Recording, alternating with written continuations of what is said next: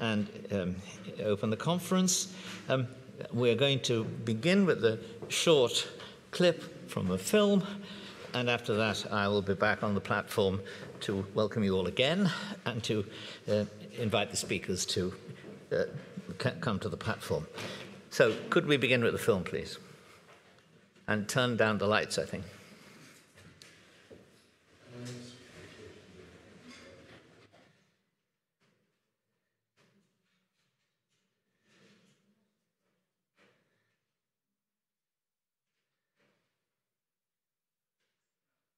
The suspense is killing.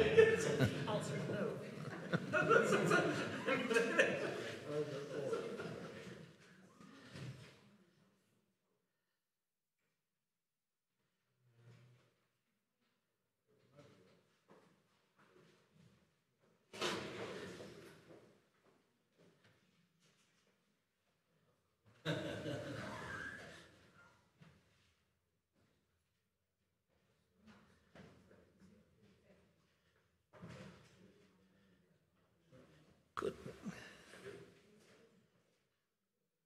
Thank you.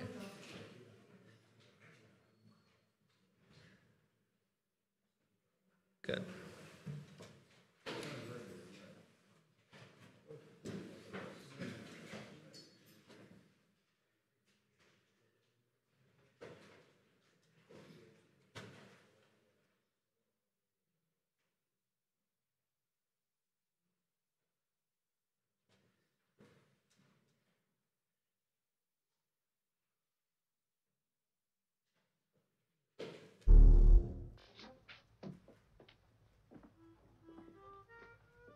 Right hand. You've been in a fire? Of a kind. Won't spoil your fingerprints, you know. Thank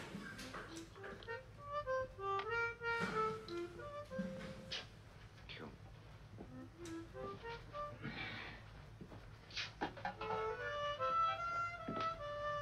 Here, if you want it.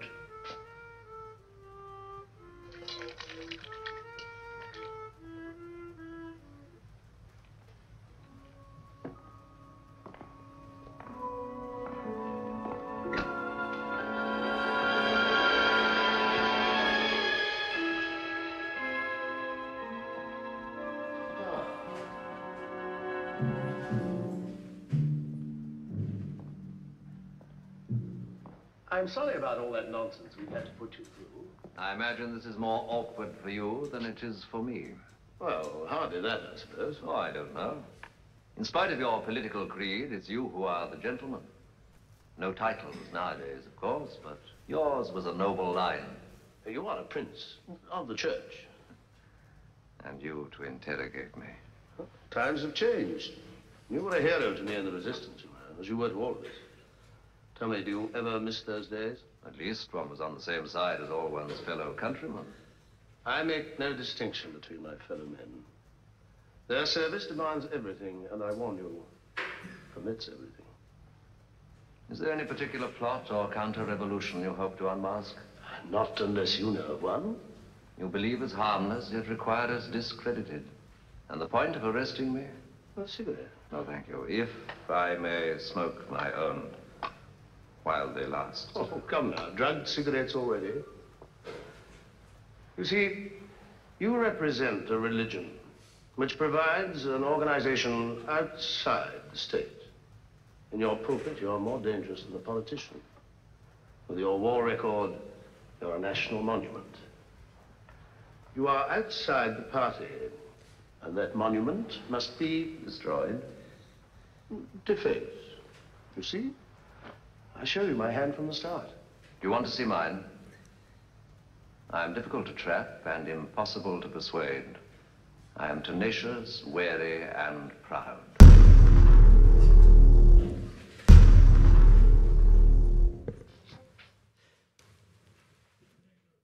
Could we turn up the lights? Thank you. Good afternoon again, ladies and gentlemen, Your Excellencies, distinguished guests, ladies and gentlemen. I'm delighted again to welcome you to the Danube Institute conference, Hammer, Sickle and Cross. It's on the relationship between religious freedom, government, secularism, and in the last century, their relationship with communism and with aggressive atheism.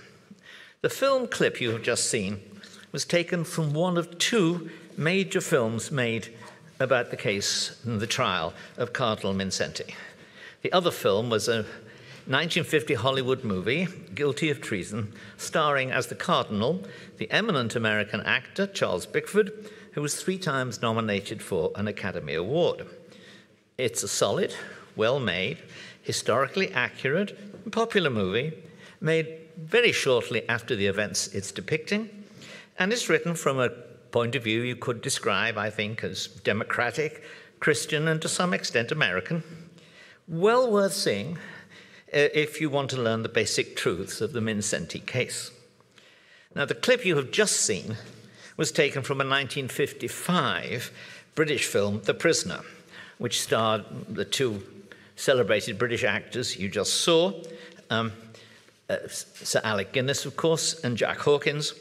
It's a film adapted from a play by Bridget Boland, an Irish writer living in London, about an unnamed Catholic cardinal who is interrogated and tortured by a clever communist apparatchik, in order, as you have just heard, to discredit him and the church in the cause of building a better world without religious consolations.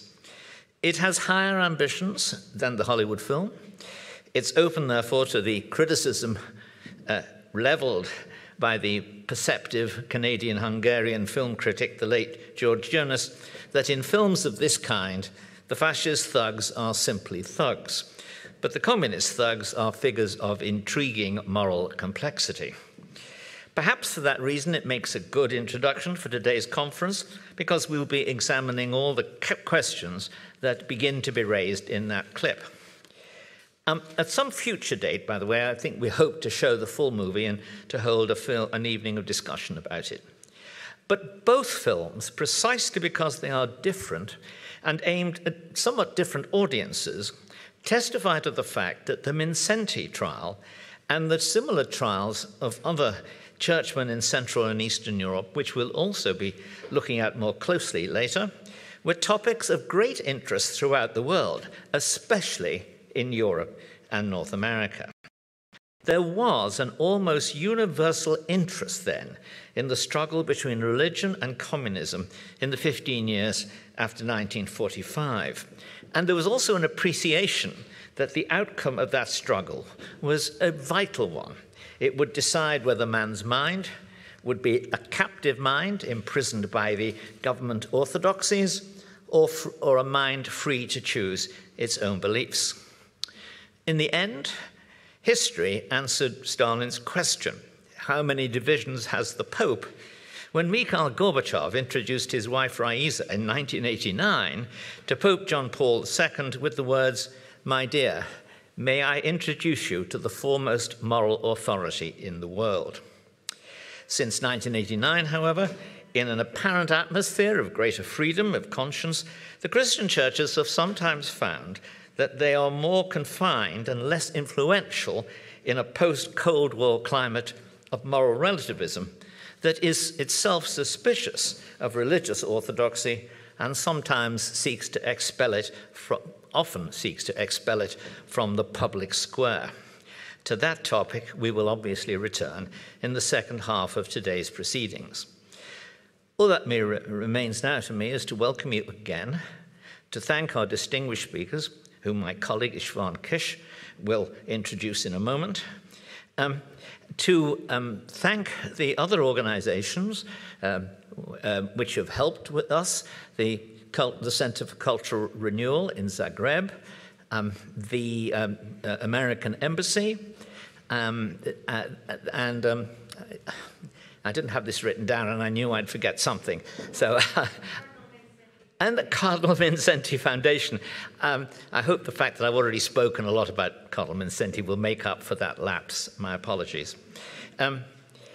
So let me therefore stand aside and invite Istvan Kish to introduce the speakers and to moderate the first session, which is entitled simply Hammer, Sickle and Cross.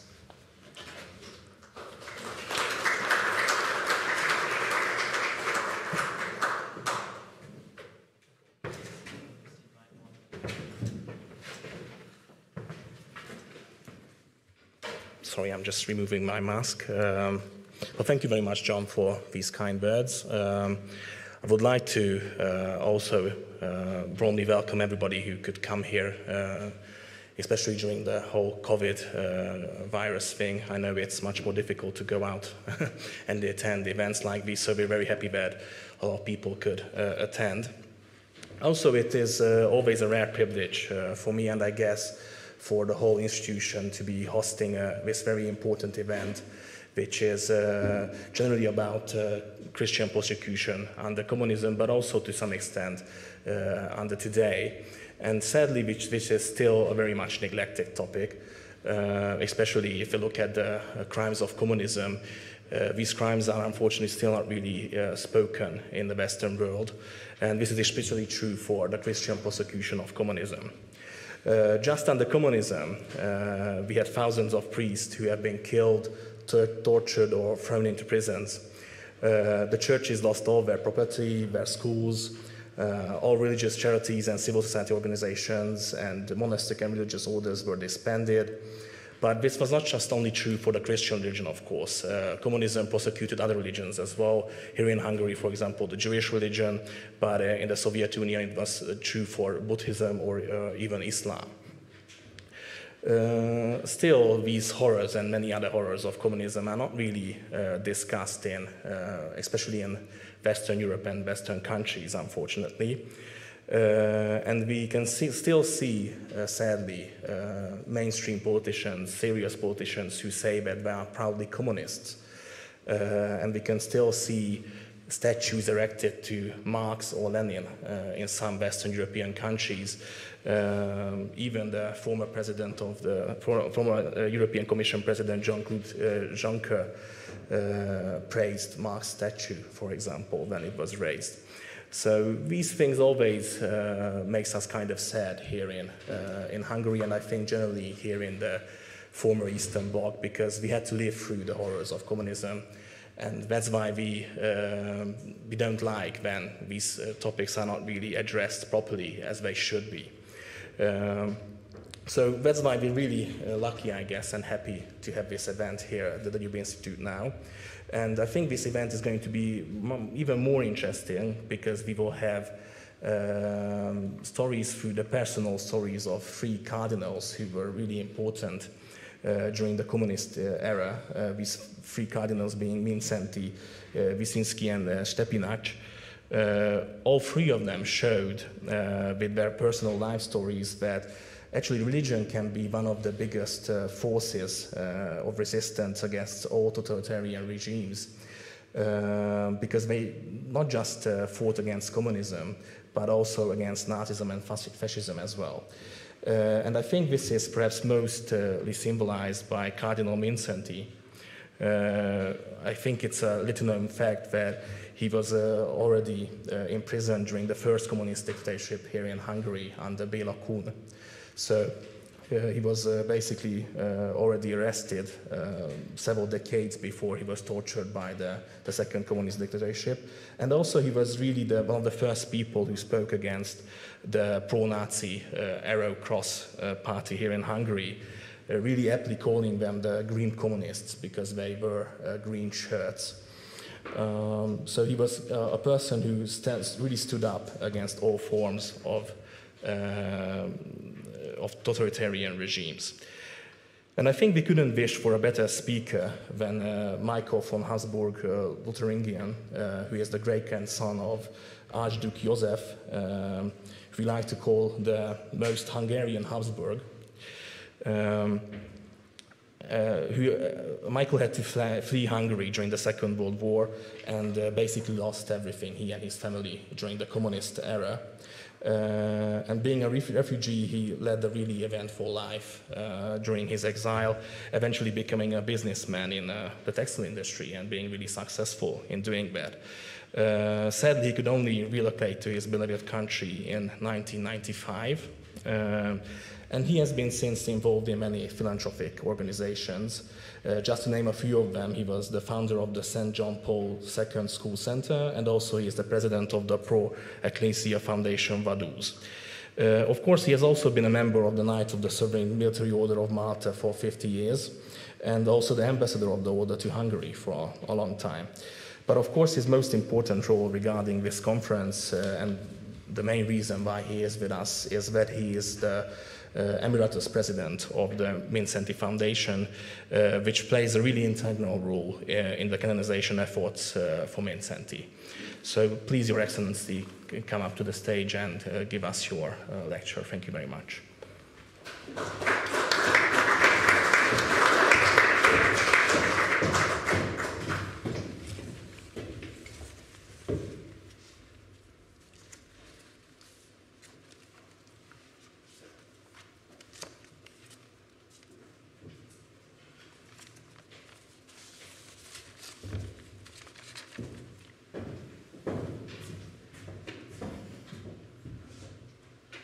We are a little bit behind time, according to the program, so we have three options. Either I speak, if Mr. President allows, twice the usual speed I speak, or there'll be no interval or no dinner. You choose.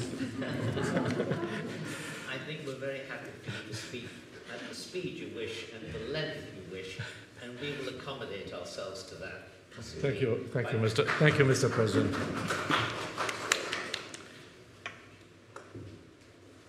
Your Excellencies, Nuncio Apostolico, great honor that you are here. Mr. President, Deputy Director, dear Professor Buttiglione, a great, great honor that you are here with us today. Ladies and gentlemen, first of all, let me thank you, Mr. President of the Danube Institute and also the Batyány Lajos Foundation for inviting me to speak at this significant conference dedicated to the topic Hammer, Sickle and Cross. Let me please start with a small bracket, as it is probably not a coincidence that today is the 13th of October, when over 100 years ago, Our Lady appeared for the sixth and last time to 3 shepherd children in Fatima. On this very day in 1972, Cardinal Mindszenty led a group of Hungarian pilgrims to the shrine of Our Lady and had the unique privilege to see and talk to Sister Lucia, the last of the living children to have seen and talked to Our Lady 100 years earlier. This was to leave an everlasting impact on Cardinal Mindszenty. We are living in a restless time where people are constantly on the run, where people are constantly distracted, and it is vitally important to remind future generations of the past, of the experiences of our parents and grandparents, made so as not to forget and at the same time to allow to learn the lessons from the past. I am very happy that this conference can now take place because it will greatly contribute to this goal, in spite of all the confusions caused by the COVID virus, which in fact turned your plans, but also those of most of the world, upside down. I must admit that for many of us, this time also had its positive aspects. Families grew together again. Families learned to cope with each other again. For us, the elderly, it was the lovely experience to be cared for and looked after lovingly by wonderful children and grandchildren. Once again, it proved that God has the talent to turn a disaster into a blessing. Not that God wanted this disaster, but he had the aftermath, the consequences in mind. The lesson we all learned from this is that man always thinks he can master everything, that he can plan his life, but God's ways are different. Let me start my talk with a general reflection on the fate of humanity since the beginning of time. All through history, mankind has been subject to the everlasting battle between good and evil, a battle which rages not only in the world around us, but also within each single one of us in a lifetime of decisions taken according to the free will that God has entrusted us. The 20th century was a time when evil seemed to be on the winning side. The National Socialist and the Communist dictatorships, the allies of evil, could unhindered spread their reigns of terror and destruction. But in the end, Evil, fortunately, never will win, as God has assured us. A godless epoch cannot last forever. Before entering into my topic, please allow me a review, a flashback in history to better understand the subject. At the end of World War II, took place mainly two conferences which decided on the fate of Central Europe. This was the Treaty of Yalta in February 1945, and before it, the Fourth Moscow Conference in October 1944, in which Winston Churchill made a secret proposal to Stalin on a scrap of paper dividing post-war Europe into Western and Soviet spheres of influence, and which Stalin agreed to. This incredible scrap of paper still exists, although Stalin wanted to destroy it. Fact is that this agreement led, as a consequence, to the 100% occupation also of Hungary by Soviet troops. With Hungary occupied, it was only a question of time until the Communist Party would manage to take control of parliament and subsequently of the whole country. On the 29th March 1892, in a small village in western Hungary called Mindszenty, at that time still part of the Austro-Hungarian monarchy, was born a boy of peasant stock named József Pem. He was one of 6 children who later adopted the name Mindszenty, taken from his place of birth and meaning all saints. Aged 20, he was ordained priest in 1915, and in 1919, during the communist takeover under Béla Kun, or Kohn, was imprisoned for the first time.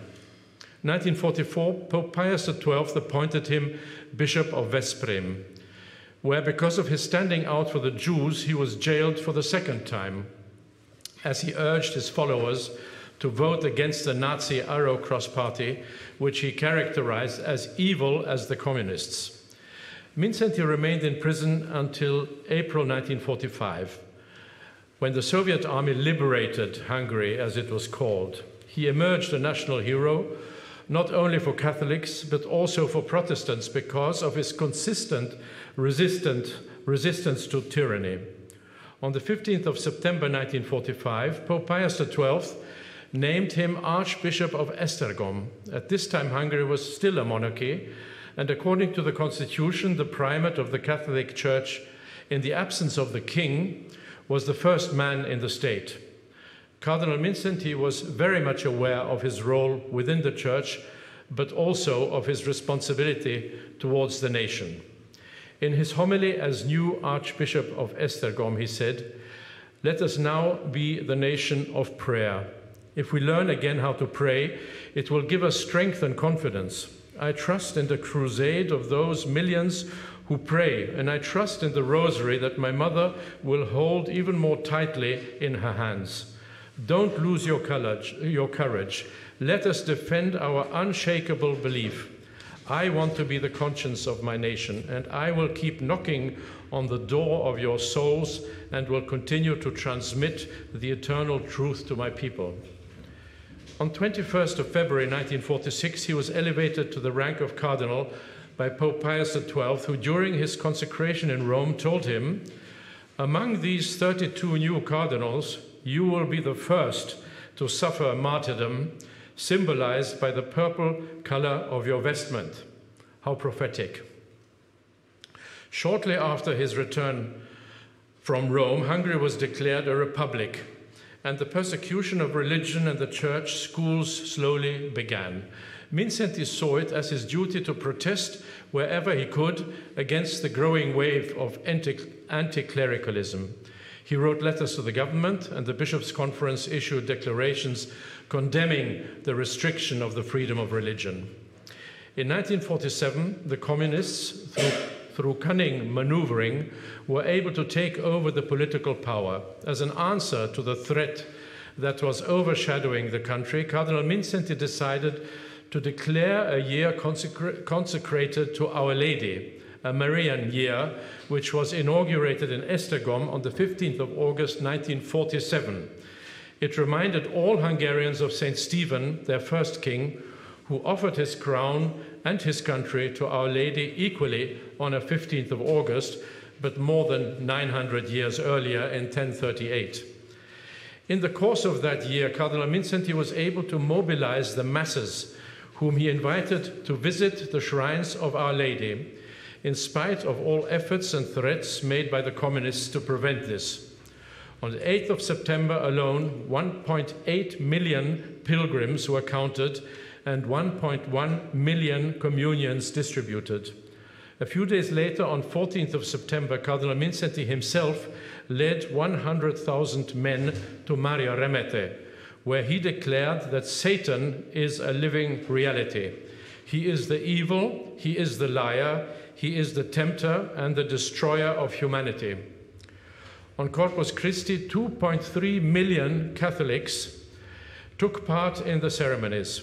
Altogether that year, 4 million pilgrims followed the cardinal's call.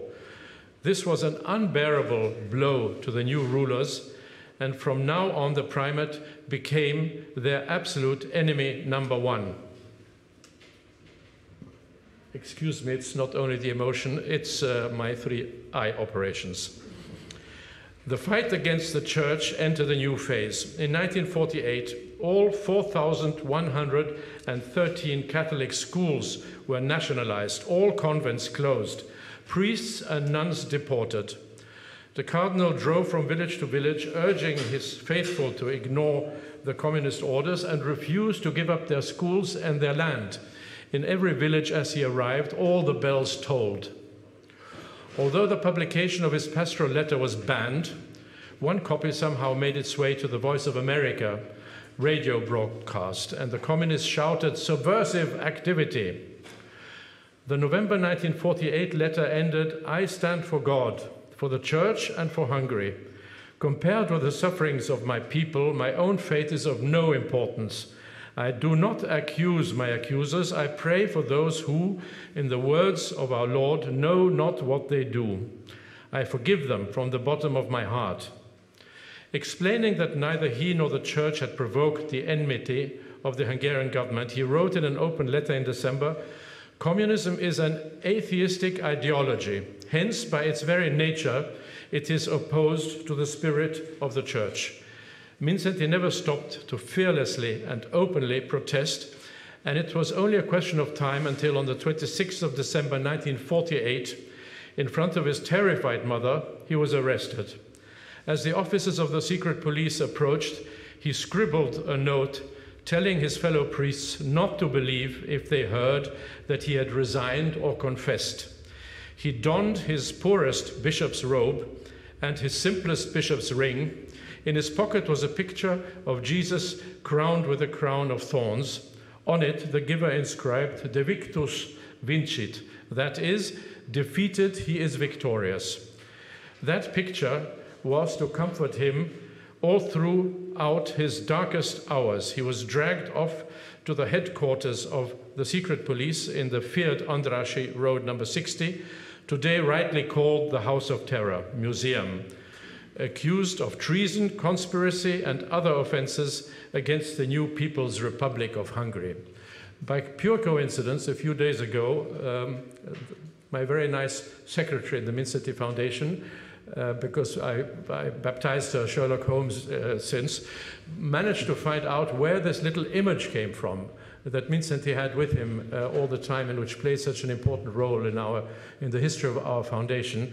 And she managed to find a convent in the Normandy in France where the image or the little statue exists, and from which this image was made and sent by someone from France to the cardinal shortly before he was arrested, and so on. So it's a pure coincidence or not that we now know. And I spoke to the convent and I spoke to the man in charge there, and we're going to have copies of it made for all our different museums.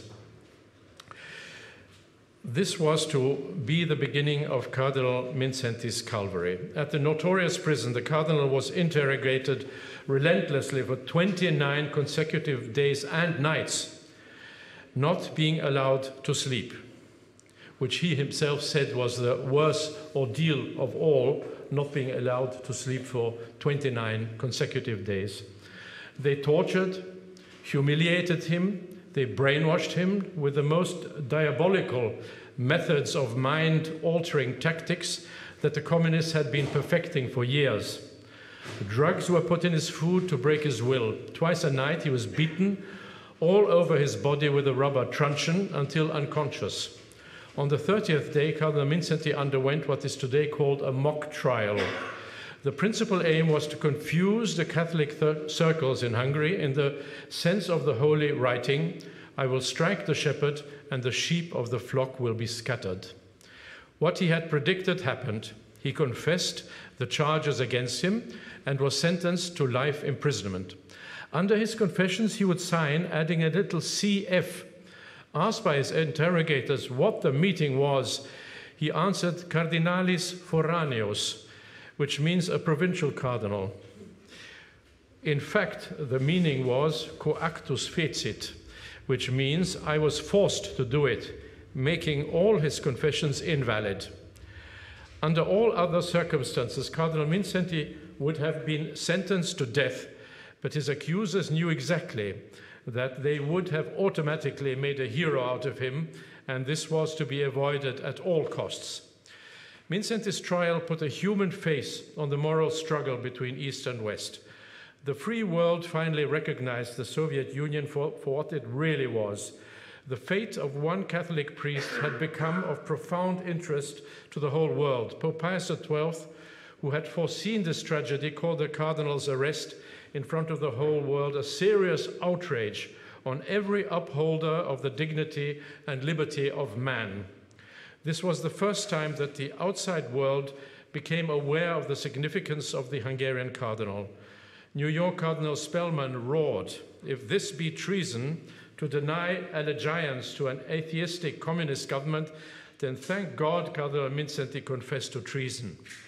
He was fast becoming a Cold War cult figure for his valiant stand against atheistic communism. He was featured on the 14th of February 1949 cover of Time magazine.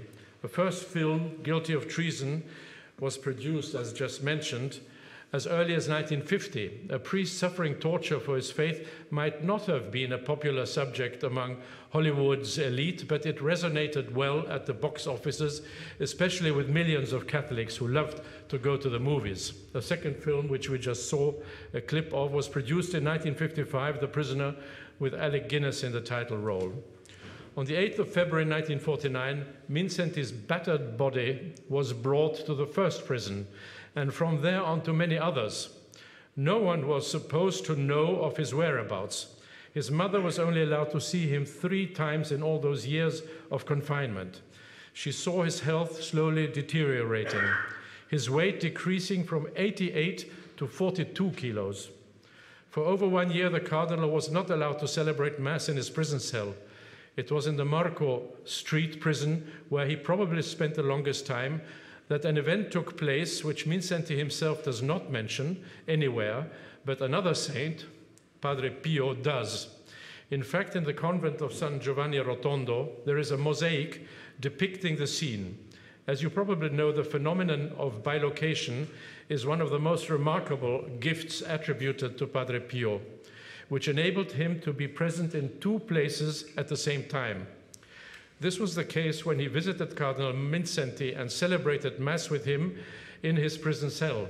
Padre Pio did not like to speak about it, but the stigmatized Capuchin, when asked once, said, referring to the maltreatment of the cardinal that the cardinal suffered, "The devil is ugly, but they had left him uglier than the devil."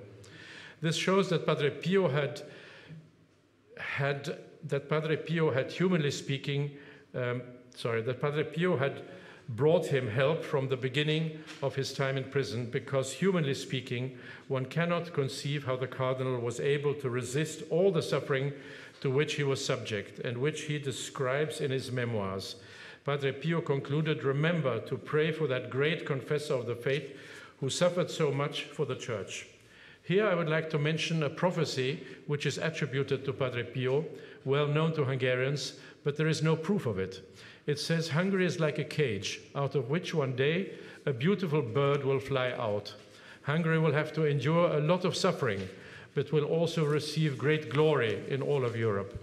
I envy the Hungarians," says the prophet because through them one day great happiness will flow over all of humanity. Let's hope so.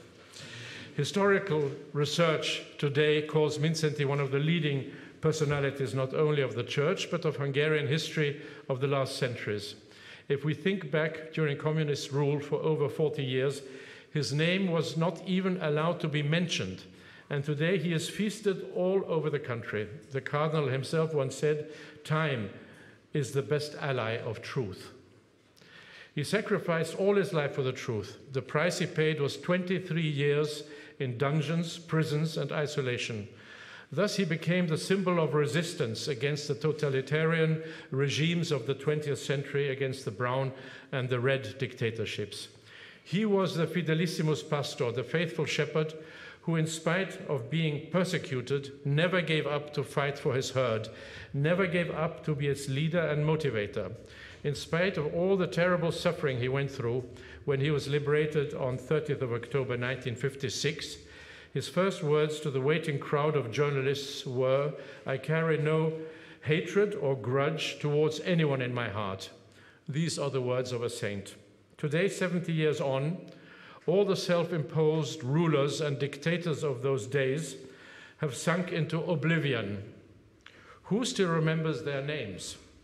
What happens to the torturers, to the tormentors of Mindszenty? Who still knows Gyula Deci? Where is Gábor Péter? Who still hears of Vilmos Olti? They are forgotten, they have disappeared. And on the other hand, their victim, the one they wanted to plunge into darkness, shines today brighter than during his lifetime. Statues are being erected for him, books written, conferences as today's, and pilgrimages organized in his memory, to which more and more young people come. And thanks to the work of the Mindszenty Foundation, these last 30 years, the preparations for his beatification are reaching their final stage. Since many years now, over 1 million faithful in and outside Hungary are praying for this to happen. Mindszenty once, in the Marian year of 1947, said, "If there will be 1 million Hungarians who pray, I will no longer be afraid for the future." This in fact became the motto of our foundation, the inspiration of all our efforts and work. How does the beatification stand today? On the 14th of June 2018, the Consulta de Theology, the 6 expert Vatican theologians, after studying the complete documentation of the cause, unanimously recognized that Cardinal Mindszenty had lived the virtues in a heroic way, recognizing the sainthood of his life. As a result, on 12th of February 2019, Pope Francis signed the first important decree declaring the Cardinal to be venerable. Deo gratias, thanks be to God. On 23rd of October 1956, the fight for freedom in Budapest started.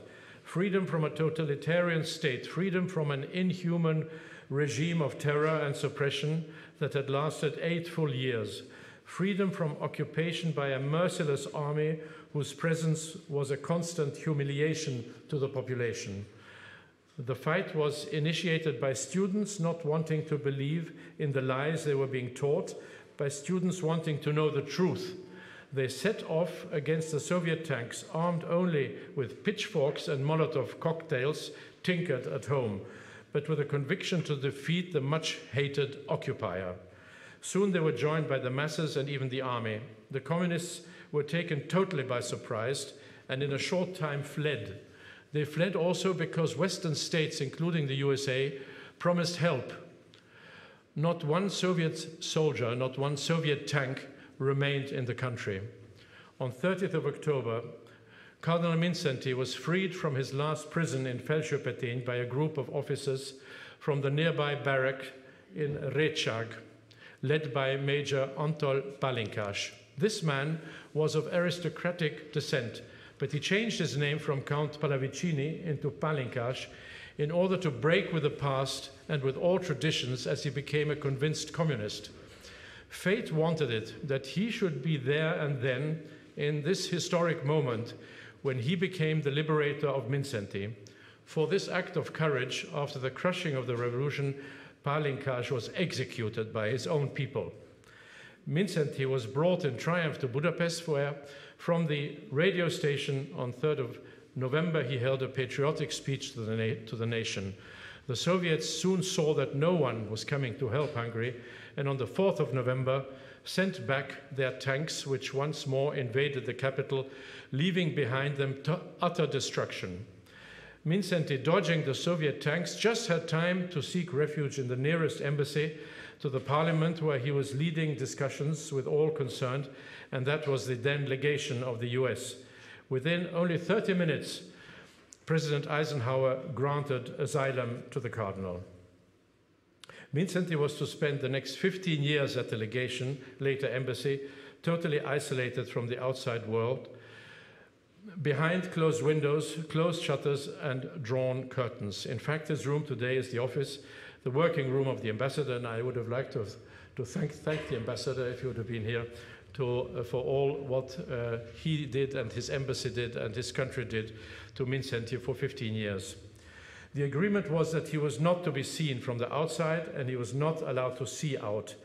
A daily 20-minute walk in the inner concrete courtyard was the only exercise allowed in 15 years. His incredible tenacity made him survive also this ordeal. He didn't lose time and started to learn English, but mainly he wrote his memoirs, which are winding up with communism and its methods. These were to be translated into all languages and gave enlightenment to the world on what communism really was. On the 28th of September 1971, due to pressure from all sides, the US, the Vatican, the Soviet Union, and Hungary, the cardinal had become a problem for all.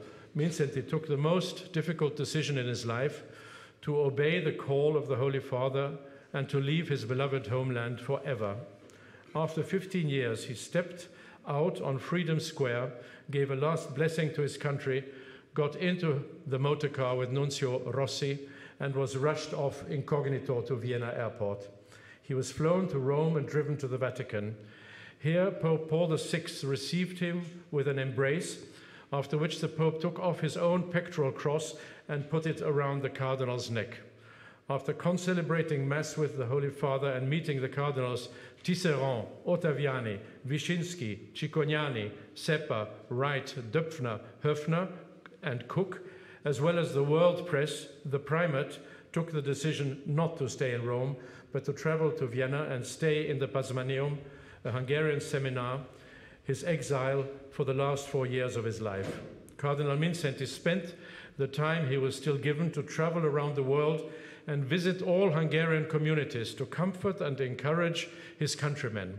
On the 6th of May 1975, upon returning to Vienna from a South American trip, he fell ill, was operated, and died aged 83 years. According to his will, he was buried in the Basilica Mariazell, a shrine common to Austrians, Hungarians, and Slav nations. At the funeral, Father Werenfried van Straten bade goodbye with the following words: God tested him. The way of the cross he had to go, no other cardinal had to go before him. He went with exemplary fidelity, without hatred for his persecutors, but also without considering evasion or escape, which might have made life easier for him. He faithfully followed his Lord, because where Christ was, also his servant had to be.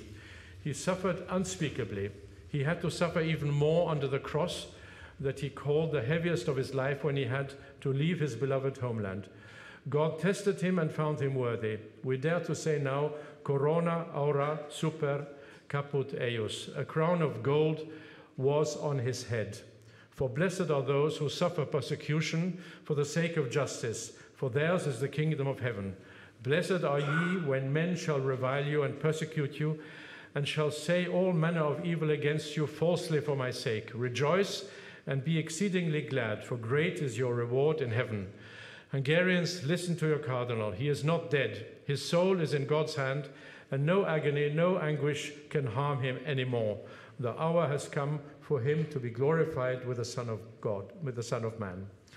On the 3rd of May 1991, according to his testament and last will, we were able to transfer the earthly remains of the cardinal to his final resting place in the Basilica of Esztergom. It was a conduct in triumph. Thousands lined the streets and roads, and hundreds of thousands welcomed their cardinal home after 20 years of exile. When the final judgment of Cardinal Mindzenty's historical significance is made, it will surely conclude that his time as a prisoner of the communists was one of the greatest periods of his life. It was certainly the most influential, since it informed the whole world of the real nature of Stalinism, of Stalinist communism in the most dramatic form. Now communism no longer threatens us, at least in this part of the world, but the suffering and example of Cardinal Joseph Mindszenty, but also Cardinal Stefan Wyszyński, Aloysius Stepinac, and Joseph Beran will remain present in all minds and for all times. Sanguis martyrum semen Christianorum. The blood of the martyrs is the seed of Christians. This applies to the cardinals, but also to all those endless rows of martyrs and victims who have laid the foundation which has permitted the post-communist countries to resurrect, recover, and rebuild. In a Western Europe where today faith is weakening, we can notice that in Central and Eastern Europe it has remained strong, producing Christian governments not afraid of defending their traditions, their families, and their beliefs. Hungary has a new constitution since April 2011, replacing the communist one valid since 1949, and which begins with the words God. It protects marriage as between man and woman, full stop. It protects the families and life with a capital L until its natural end. Let me conclude with an extract from a speech given by our Prime Minister Viktor Orban, which clearly states what Hungary stands for today. When we draw the boundaries of our identity, we mark our Christian culture as the source of our pride and sustaining strength. Christianity is a culture and a civilization. It is within this that we live. Culture is the reality of everyday life, how to speak and behave towards one another, the distance we keep from one another, and not only in COVID times, and how we approach one another, how we enter this world and how we leave it. For European people, Christian culture determines the morals of our daily lives. In borderline situations, this gives us a benchmark and a compass. Amidst the contradictions of life, Christian culture shows us the way. It determines our understanding of justice and injustice, the relationship between men and women, family, success, work, and honor. We Europeans are Christians. Hitherto, we see it as natural that Jesus was born, died on the cross for us, and then rose from the dead. Can you imagine any other prime minister saying that today? For us, our religious feasts are self-evident, and we look to them to give meaning to our everyday lives. Christian culture is similar to the human body's immune system. As long as it is working properly, we do not even notice it. It becomes noticeable and important to us when it is weakened, when crosses are airbrushed from photographs, when people seek to remove the cross from a statue of St. John Paul II, for example, when they try to change how we celebrate our feasts, then every right-thinking European bristles with anger. We cannot claim that Christian culture is the peak of perfection.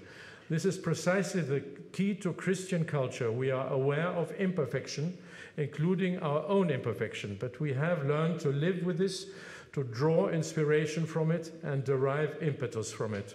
This is why, for centuries, we Europeans have been striving to improve the world. The gift born by imperfection is that we are given the opportunity to improve.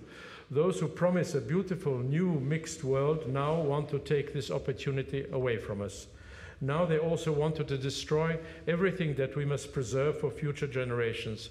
Our duty to do so is derived from the knowledge that, when called to do so, our ancestors shed blood to preserve it for us. As long as my government leads the country, we shall work intelligently, calmly, but uncompromisingly to ensure that our homeland remains a Christian culture and a Hungarian country. And we shall do our utmost to ensure that Europe remains European. Thank you for your long attention.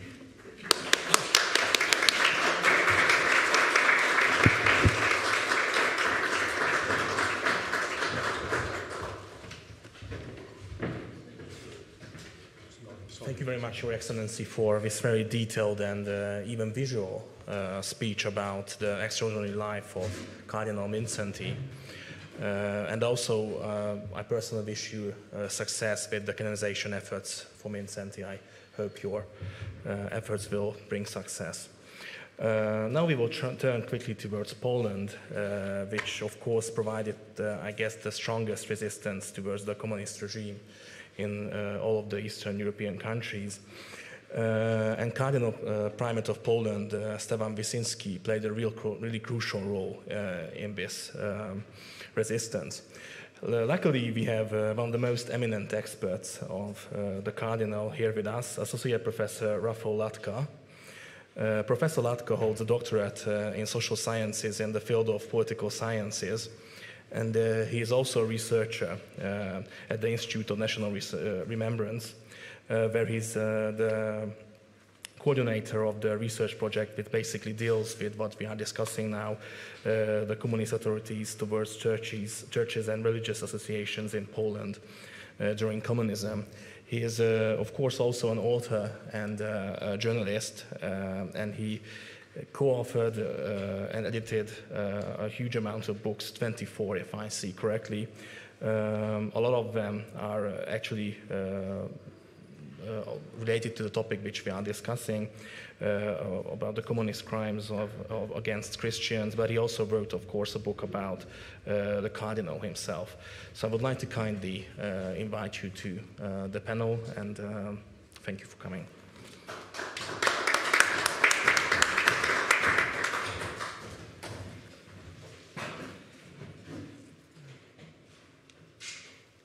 You have to give me a Oh, sorry. Yeah, go to the side. Can we ask for some technical help here? Yes, for the passport? We don't have a password to. Sorry. Oh, no problem.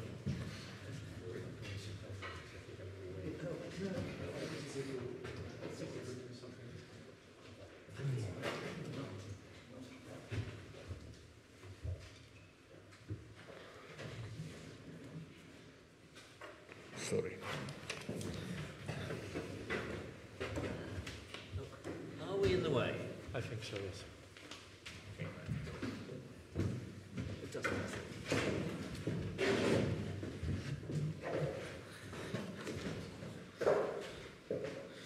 Okay, ladies and gentlemen, Your Excellencies, it is a great honor to be here to present some part of my research about Cardinal Wyszyński. It will be a short presentation about the role of the great monumental figures of Polish Church. It will be about Cardinal Wyszyński and the Pope of the John Paul II, also in the time when he was Cardinal Wojtyła, second bishop in Poland. Let me start for the small introduction. It is obvious for people who are here, who are from specialists about church relations in Europe, but it have to be underlined that for thousands of years the church has played a unique role in Poland.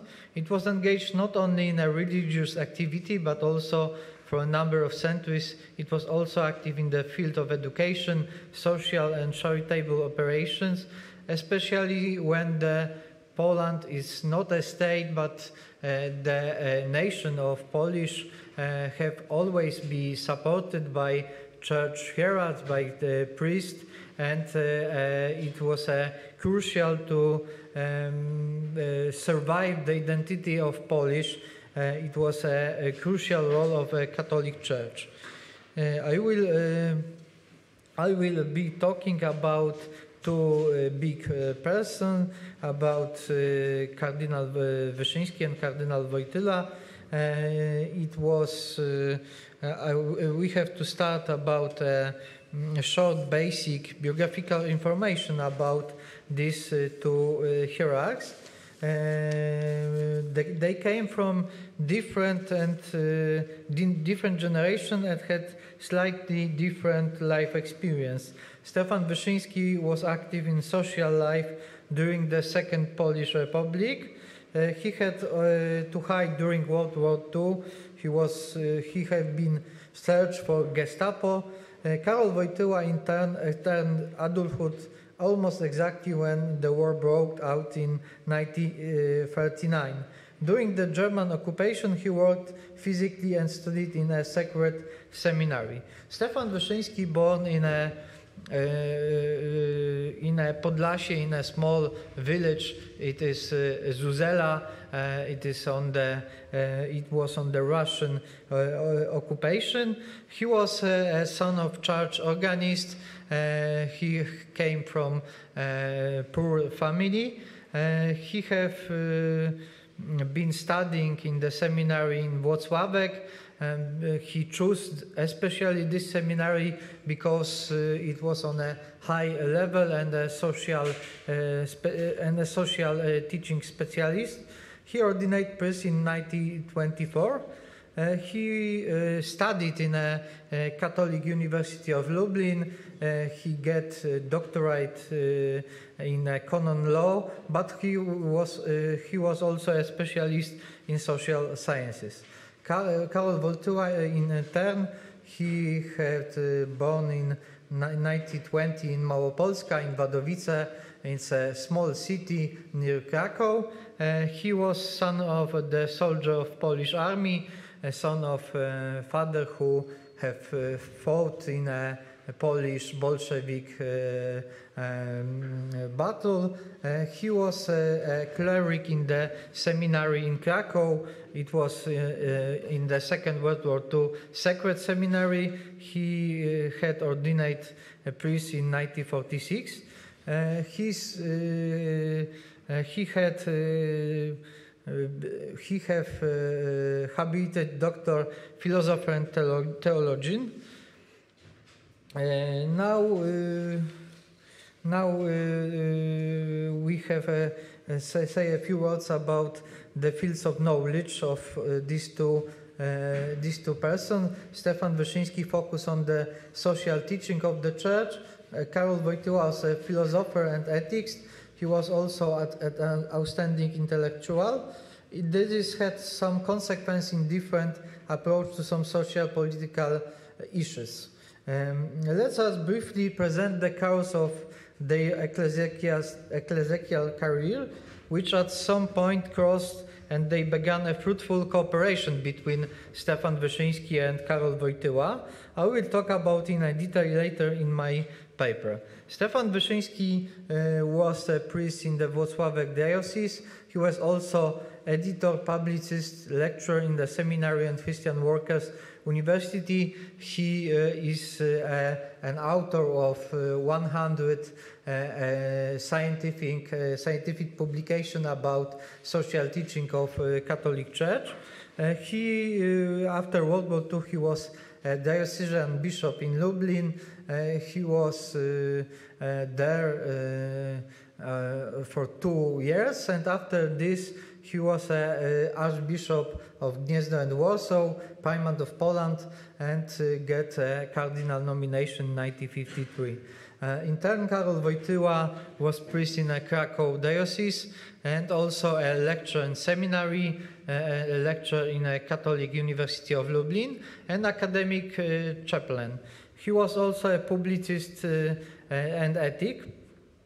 He was in 1958 to 1964 auxiliary bishop in Krakow, and after that he get a nomination to Metropolitan Archbishop of Krakow.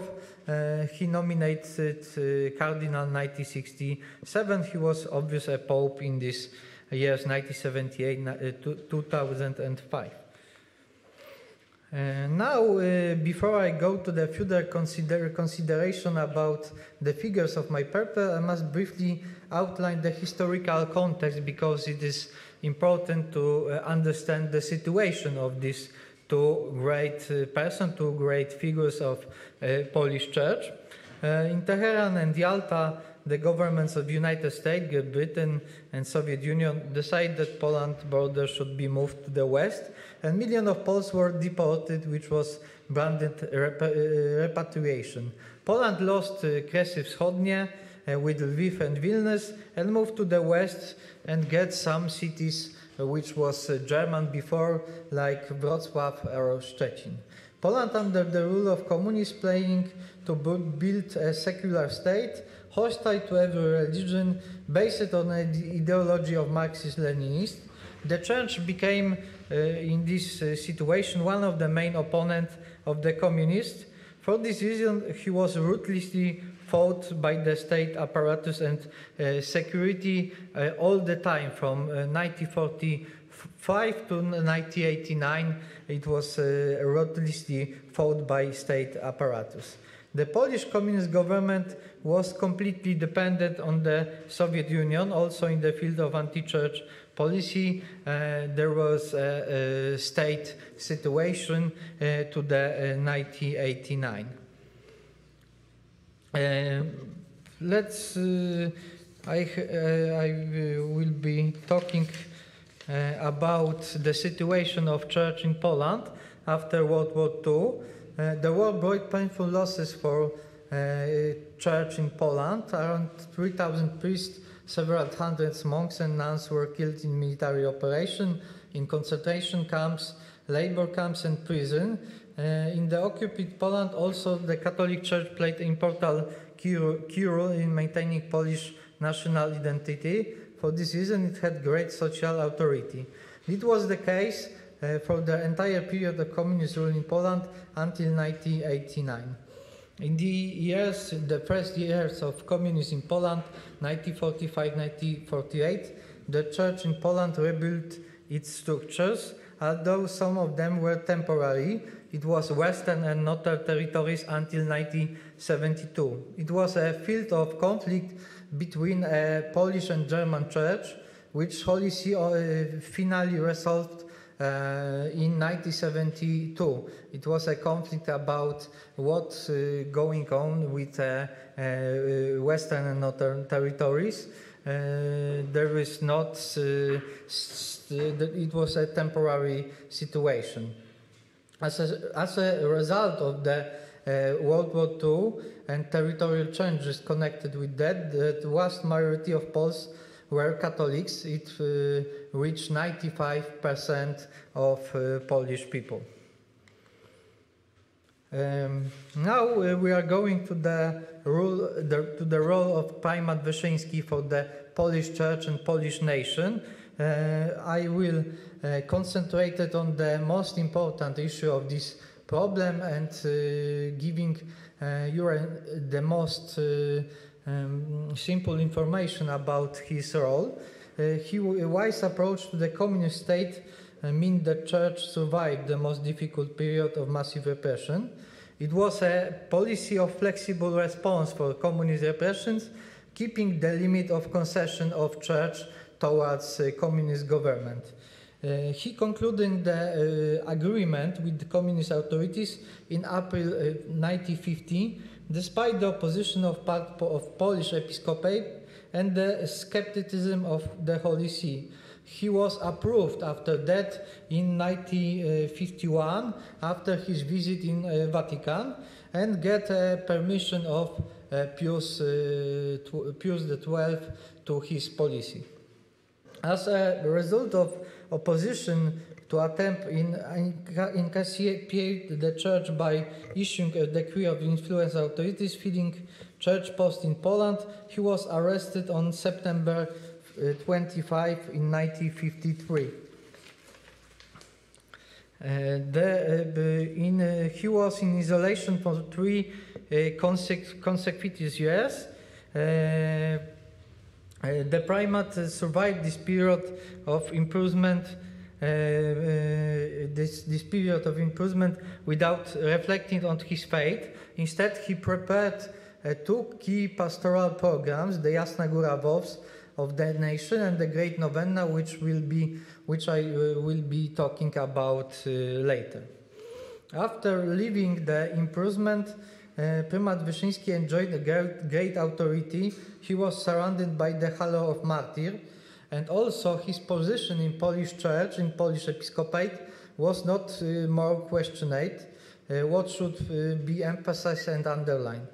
In the next years, in the next 9 years, 1957, 1966, he implemented the Great Novenna program, the aim of which was not only to deepen the Catholic faith, but also to strengthen the morality of Poles. The highlight of the program was 1966, the millennium anniversary of Christianity in Poland. In the implementation of the Great Novenna program, the Primate met with the contraction of the authorities, which organized comparative celebration of the millennium of Polish statehood. The clash of two visions of Poland, Catholic introduced by Cardinal Wyszyński and Socialist introduced by Władysław Gomułka, ended with the victory of the Church. As a result, the authority of the Church increased again, and that authority of the communist authorities dropped significantly. In the last decade of Cardinal Wyszyński's life, his social authority was unquestionable. The Primate was respected by all Polish society and also by communists, not only Polish but the Soviet too. The influence of the Church on the communist authorities increased significantly in the Edward Gierek decade. This first secretary of Communist Party in Poland was forced to take into account the opinion of the episcopate. It was especially evident, for example, during the amendment to the Constitution of the Polish People's Republic in 1976, when the authorities, due to the pressure of the episcopate, resigned from some of the planned constitutional provisions. In 1976, organizations opposing to the communist regime appeared in freedoms, but didn't support their effort to change the political system in People's Republic of Poland.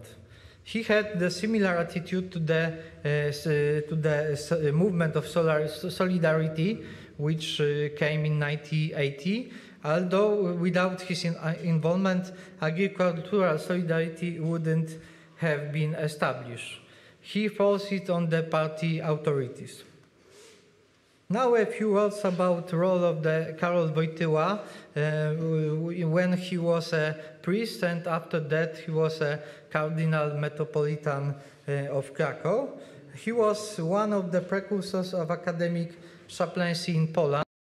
He was in this time an outstanding intellectual in the fields of ethics. He was a lecturer in the Catholic University of Lublin.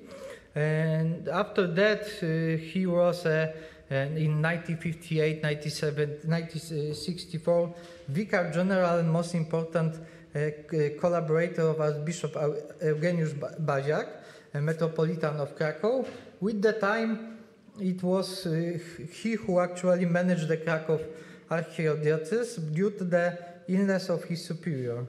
He was also an efficient diocesan bishop as a Metropolitan Bishop of Krakow.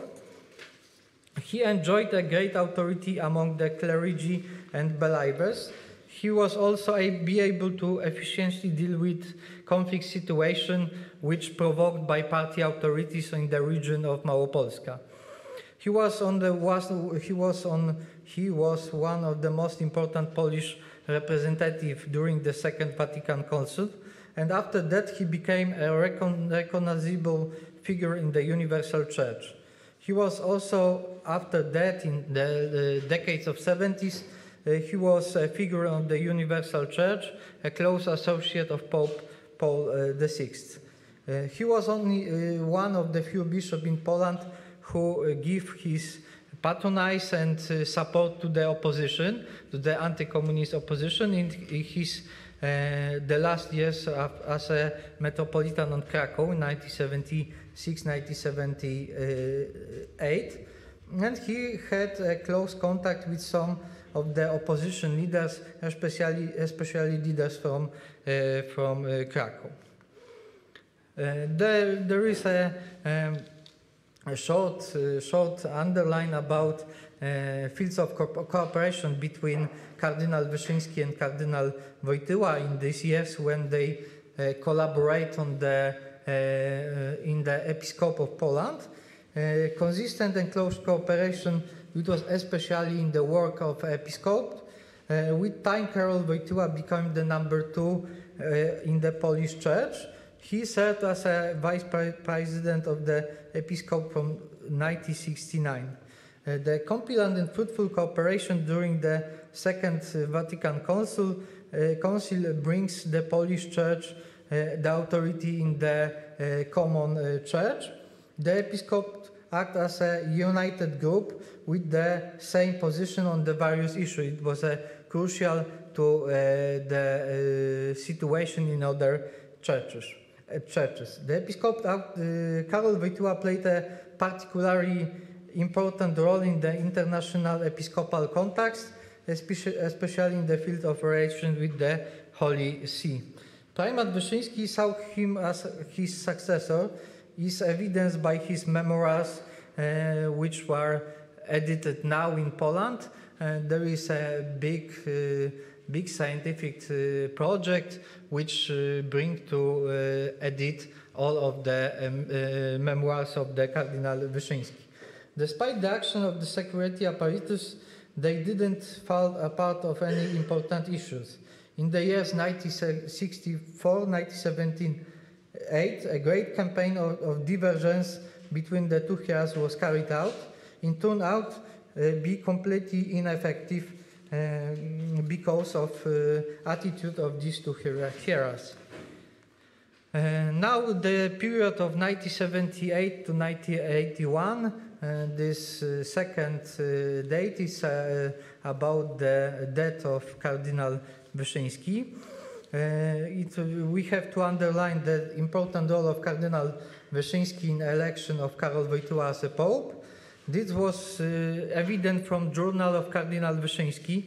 We can find some information about it, but probably never know the exact details about this problem. John Paul II introduced significant changes in the external policy of the Vatican after some advices from Cardinal Wyszyński. The Church have been demanding the rights of the believers in the countries of Soviet bloc. The crucial element of collaboration in this period, it was the first pilgrimage of John Paul II to Poland in 1979. And its great role to the social awakening of Poles. It also simulates religiousness in the countries behind the Iron Curtain. Pope John Paul II and Primate Wyszyński also support the changes in Poland in 1980-1981. The unique bond of these two hierarchies were visible, especially when the murder attempt on the Holy Father and the last moments of Cardinal Wyszyński's life in May 1981. Now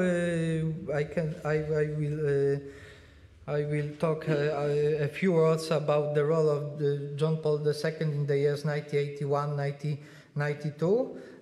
This second date is about the situation in the territory of the diocese in Poland, which John Paul II changed after the suggestion of the Polish Church. He, in this period, constitutionally supported Poland during the martial law period. He constant concern of his nation. The crucial was also two papal pilgrimages to Poland in 1983 and 1987. They held up Paul to hopes for change. He supported also the solidarity opposition in Poland in many ways. He played the important role of bringing about the fall of communism. He carried out reorganization of the structures in Catholic Church in Poland in 1992. He is always pay big attention to democratic change in Poland to end of his life. A short conclusion remarks. Without Primate Wyszyński and Cardinal Karol Wojtyła, Pope John Paul II, Polish history would have been completely different. The wise policy of Primate Wyszyński allowed not only the church to survive, but also significantly increase the social authority of this institution. The program of Great Novena was crucial for achieving this result, achieving this situation that are Catholics now. Extremely important for Polish nation was also, it is obvious, was the election of Cardinal Wojtyła as a pope in 1978 and his first pilgrimage to Poland in 1979. The Pope also contributed the peaceful transformation of the political system in Poland and looked more broadly to the Eastern Bloc. Thank you very much for your attention.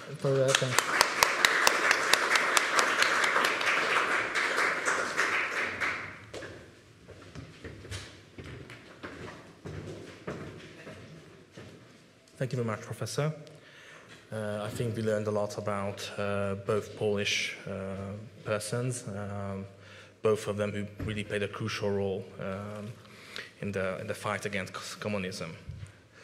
Last but not least, we will turn to the former Yugoslavia, especially Croatia, which we perhaps don't know as much about as most of the other Eastern European countries, because it was mostly considered as a more free and liberal country under the Tito regime, but of course it was still hostile towards religion, especially Catholics in Slovenia and Croatia. That's why it's going to be really interesting to hear more about Cardinal Stepinac.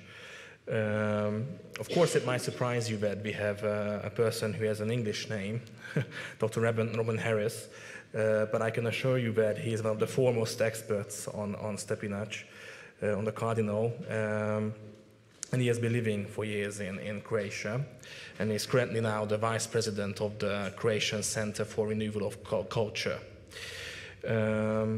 He started out in British politics. From 1978, he was a member of the Conservative Party's research department, of which he later became a director.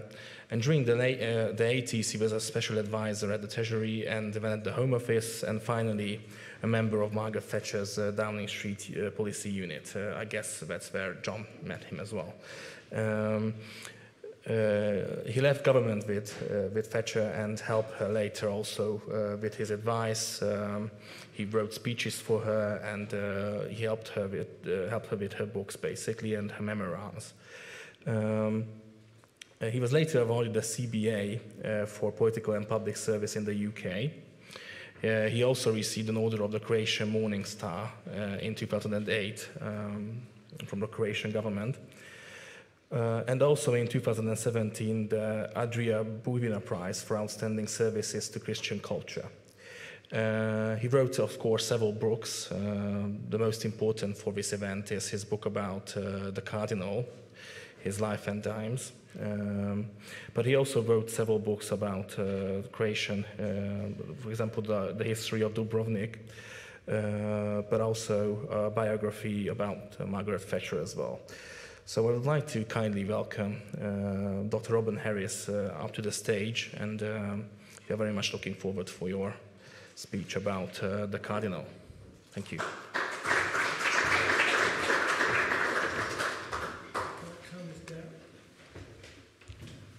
Can I turn this flat? Or not? So. But you're also... I don't know. Actually, it's probably more practical here. Whatever is fine I'd for like a you. glass of water. I'd like that. Of course. I would wish to give John's infected. Very last of that. Well, ladies and gentlemen, excellencies, I do indeed want to talk about Blessed Aloysius Stepinac, and first of all, I suppose I want to explain why. Excuse me, can Robin be heard? Shall I? Probably can't, but wait, should I speak? Yes. All right, I'll do it from here.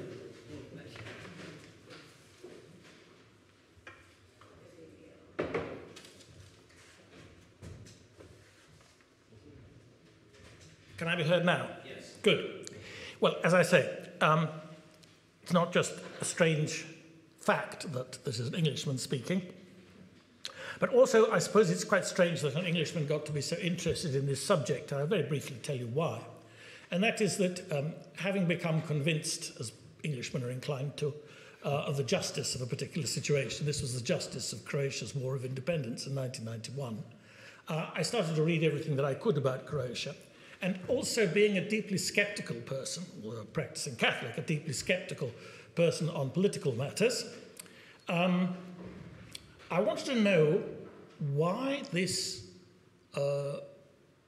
demonic character called Stepinac was so hated by the Serbs, and why he was so much part and parcel of this wave of propaganda which was used in order to justify an unjustifiable war. And that is really how I came to be interested in this subject. And so I concluded after a certain time, and after I had spent 7 years learning Croatian, again, a rather strange thing for an Englishman to do, but we do strange things, I decided that I was going to write his life. And he'd already been beatified by St. John Paul II in 1998 at Marija Bistrica. And I'd started on the book when I learnt that Cardinal D'Amato, prefect of the Congregation for the Causes of Saints, in 2014 had announced that Stepinac would be canonized towards the end of 2015. So I thought, well, this is pleasing for me, pleasing for the church, pleasing for Croatia, and pleasing for the sales of my book. But so it was not to be, because at this juncture, the Serbian Orthodox Patriarch Irene wrote to Pope Francis to protest, and I think to Irene's great surprise was actually taken notice of, because they'd been writing such letters for many years and nobody had taken notice of them in the past. Irene said that Stepinac was a war criminal and that there was absolutely no way in which such a man should ever be canonized. And so the Pope put it on hold. I should say that when he put it on hold, it had gone through the whole process, because in 1998, St. John Paul II, in his decree of beatification, had made it clear that Stepinac had died in odium fidei, that is, that he was a martyr. He had given his life. He had not actually spilled his blood, though we come to that, but the circumstances of his death were the result of hatred of the faith which he witnessed. And if you are a martyr, just in case any of you are hoping for canonization, if you're martyred, you only need one miracle. And so only one miracle was required in order to gain canonization, because the other investigation had been done, of course, for the beatification. And so, in fact, really, one could say that here is Pope Francis's in tray, and somewhere buried in there is all he has to do is to sign. But anyway, he didn't sign, and what he did instead was he called for a mixed commission, that is, of Orthodox and Catholic clerics, though it was a Vatican commission, to investigate the accusations of the Serbian Orthodox Church. This was unprecedented. And I know exactly what was said, and all the learned papers were produced, or at least learned on one side and just papers on the other. But anyway, lots of papers were produced, and I helped translate these, so I can really speak with some authority on the matter. And I can say that every one of these accusations, which were really quite silly, I mean, they'd been generated by the communists in the 1940s and then just recycled by the Serbian Orthodox Church since, these were shown to be completely historically without foundation, utterly without foundation. And indeed, in the course of the discussion, rather more embarrassing was the degree of collaboration by the Serbian Orthodox Church, by the German authorities, and particularly in the mass destruction of Jews in Sejmište camp. But anyway, those papers have, for reasons that we can all speculate on, never been published. And the canonization is on hold. And perhaps this is an example of ecumenism in action, or perhaps it's something else. Now, anyway, let me turn to Stepinac's spiritual significance, which is not my main topic, I should say. And the man, in my view, is a saint. I mean, I'd be wasting my time praying to him every day if I thought he wasn't. I'm no doubt that he's a saint, but I'm just going to touch on these matters. Why is he a saint? Well, he is a saint, of course, because he practiced the virtues to an historic degree, in an historic manner. And his charity, one could describe as vigorous and lifelong. For example, provision of the Caritas, provisions of soup kitchens and so on for the really starving population at the end of the 20s and 30s in Zagreb. And also his work for the Jews. In 1938, there was a mass expulsion of Jews from Czechoslovakia and Austria. And these Jews, many of them arrived at the Zagreb station. Well, Stepinac was there meeting these people off the train with the Jewish community. And his devotion to Mary, well, that matters to us as Catholics. He was the main promoter of what is now the great national shrine of Croatia, Marija Bistrica, which he visited on this very long pilgrimage that they make, but every year, 1935 to 1945, until it was stopped by the communists. But I think perhaps most important and most dramatic, really, and we've heard about the horrors that Mindszenty went through, which were worse, incidentally, than the horrors that Stepinac went through.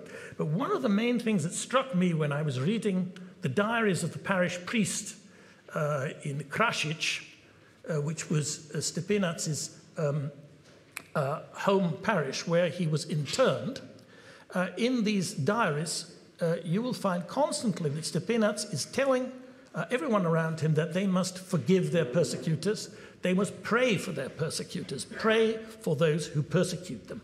And there is a record in there that when Stalin died, what do you think? I mean, most of us might have cheered, but Stepinac said the Hail Mary for his soul. Stepinac's character, well, he was a man of his times. And what were those times? Those were times actually when prelates of the church were extremely well educated in Central Europe, very well based, and he had a thorough education at the Ungaricum. He was well educated, he was well read. He was not an intellectual.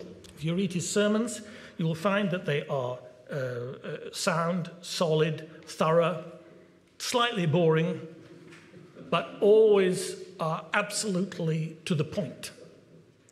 Well, that may be as people were expected to be at that time, princes of the church, clerics, senior clerics, but he was a very unusual Archbishop of Zagreb in other ways. First of all, he came from peasant stock.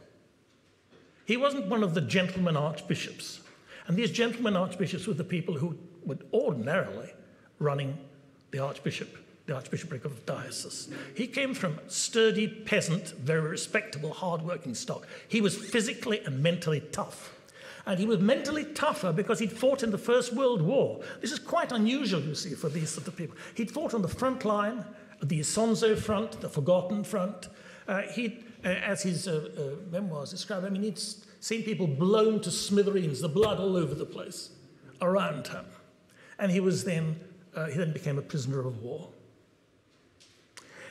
He was tough. He was young when he was appointed. He was 34 when he was made a bishop. He was made bishop, archbishop's coadjutor with right of succession, as it's called. He was only 34 at the time, and he had to get a special dispensation because that is too young officially to be made a bishop. And this youth manifested itself in radicalism and energy. And radicalism and energy, and I'm quoting here my friend, the late Professor Ivo Banac, a great Croatian historian, American Croatian. He once said to me, he said, I think Stepinac was scary. And I think Stepinac was quite scary at this time because he was really vigorous. And he didn't, he was not unkind, but he did not tolerate nonsense.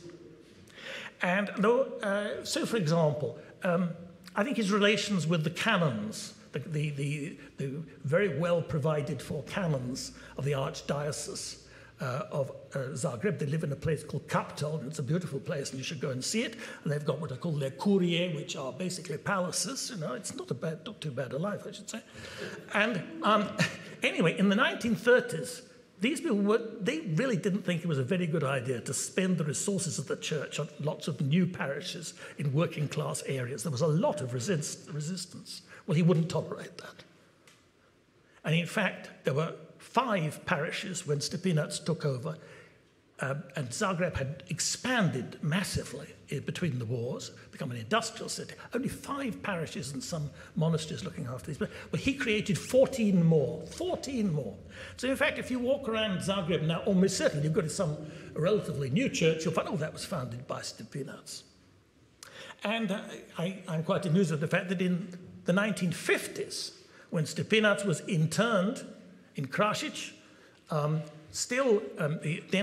communists were putting a lot of pressure on the church, and one of the pressure was that they were going to take away these curie, the property from these canons. And the canons said to Stepinac, it is your duty to maintain the historic property of the church, in other words, our curie. And Stepinac said, no, it's our role to play witness, whatever the cost to our lives or anything else. An unwelcome message, but a pretty good one. So Stepinac was not a political figure. He didn't like politics, but he was drawn into politics, of course, because those were the events of the time. He tried to stop his priests becoming political. That didn't work very well either, particularly under the Ustasha. But he tried. But if we want to understand Stepinac's political outlook, his political doctrine, if you like, you have to look at the 2 great political encyclicals of Pope Pius XI, both of which came out in March 1937, without which we can understand nothing of this wartime period. The first was Mit Brennen der Sorge, which is the condemnation of National Socialism, and the other is Divini Redemptoris, which is the condemnation of atheistic Bolshevism. So those were the 2 enemies that Stepinac recognized and against which he fought and Pius XII fought. We must always remember that.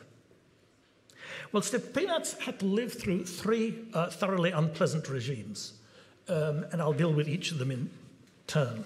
The thing is, with unpleasant regimes, we always think that nothing could be worse than this, and in Croatia it usually was. So the first of these unpleasant regimes was the first Yugoslavia, monarchical Yugoslavia, under the Karađorđević dynasty, which was basically a greater Serbian Yugoslavia. And it is, I think, yet another little interesting paradox, and how the enemies of the church are so often the mistakes of the enemies of the church work to the church's benefit, was that King Alexander didn't, because at this time the king had a veto on the appointment of all bishops, even by the Pope. It was an inherited concordat from Austro-Hungarian times. And there was a back and forth, who was to succeed Archbishop Bauer as he got older as Archbishop of Zagreb. And in the end, Bauer put forward this name of Stepinac, who was his master of ceremonies. A very young man. And somebody said, oh no, they'll never accept that. Somebody said, they will, because in fact Stepinac, at the end of the war, had become what is called a Salonika volunteer. That is to say that he fought on what is called the Salonika front right at the end of the war.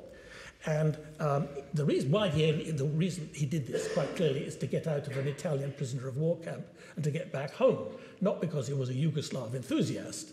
But luckily, the king was persuaded that this really meant that this Stepinac is basically one of us. He's a pretty Yugoslav-orientated guy. So he is the man. So actually, that was how Stepinac was appointed. Well, in fact, at this early period, it's worth remembering that the church in Croatia, the Catholic Church, was very pro-Yugoslavia. Very pro-Yugoslavia. And this enthusiasm, which was naive, I think, but it was real, and it was only stopped by 2 things. First of all, the assassination of the Croat leaders in the Belgrade Parliament in 1928, by a Serb nationalist who had been put up to it by the royal court. And the second event was the refusal of the Belgrade Parliament to ratify the 1937 Concordat, which had been agreed after much negotiation between the Pope and the Yugoslav government. And the Concordat was not ratified because the Serbian Orthodox Church threatened with excommunication the members of the Skupština who were prepared to ratify it, so it was withdrawn. Now, after that, one can say that, in other words, from 1937 on, there was no enthusiasm among Catholics for the first Yugoslavia. And that's the background to the almost unanimous welcome, which Stepinac also was very enthusiastic about the creation of the independent state of Croatia, the Nezavisna Država Hrvatska, the NDH, as we call it, in April 1941. Now, of course, this happened because the Germans had defeated Yugoslavia, and they moved in. They moved in on 6th of April, and the NDH was proclaimed on the 10th of April. And Stepinac sent out a Te Deum welcoming this state. And he never apologized, he never regretted doing so. Because his view was, and he said this on in court, he said that the Croats had as much right to their own state as any other nation in Europe. Simple as that. So he never apologized for that, but nor did he believe that simply because you had your own state, it meant that the group, in this case the fascist Ustasha movement, who'd only come, about 200 of them incidentally, had come over from Italy. I mean, there were very few of them, but they were quite capable of bringing terrorism really to the top of the state. But anyway, they were quite a small group. He was opposed to these people from the beginning. And within 3 weeks, he wrote to Pavlic complaining about the killing of 260 Serbs, 260 Serb civilians in Glina. Well, I'm running ahead of myself a little, but I think the important thing is to understand that those like Stepinac, who welcomed the independent state of Croatia, Croatia having its own state, it did not mean that they welcomed the actions of those who were running the state. Far from it. Now, what were this, and it's necessary to say it so that you understand this, because there's no reason, as you say, why you should understand it otherwise, that the Ustasha authorities embarked upon a policy of killing Serbs. This was because they hated Serbs, and they had a nationalistic desire for revenge against them, because they thought the Serbs had been had the upper hand against them for too long. So that was an Ustasha policy. The killing of gypsies was, which was also, nearly all gypsies were wiped out. This was a policy which was conceived by Nazis but carried out enthusiastically by the Ustasha.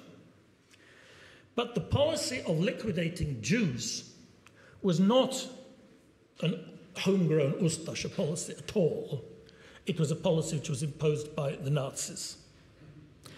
And this, of course, means that since Stepinac wanted to save as many people as he could, his actions in dealing with these matters were obviously going to be different in different cases. Now, the Catholic Church had difficult relations with some Jews in the past.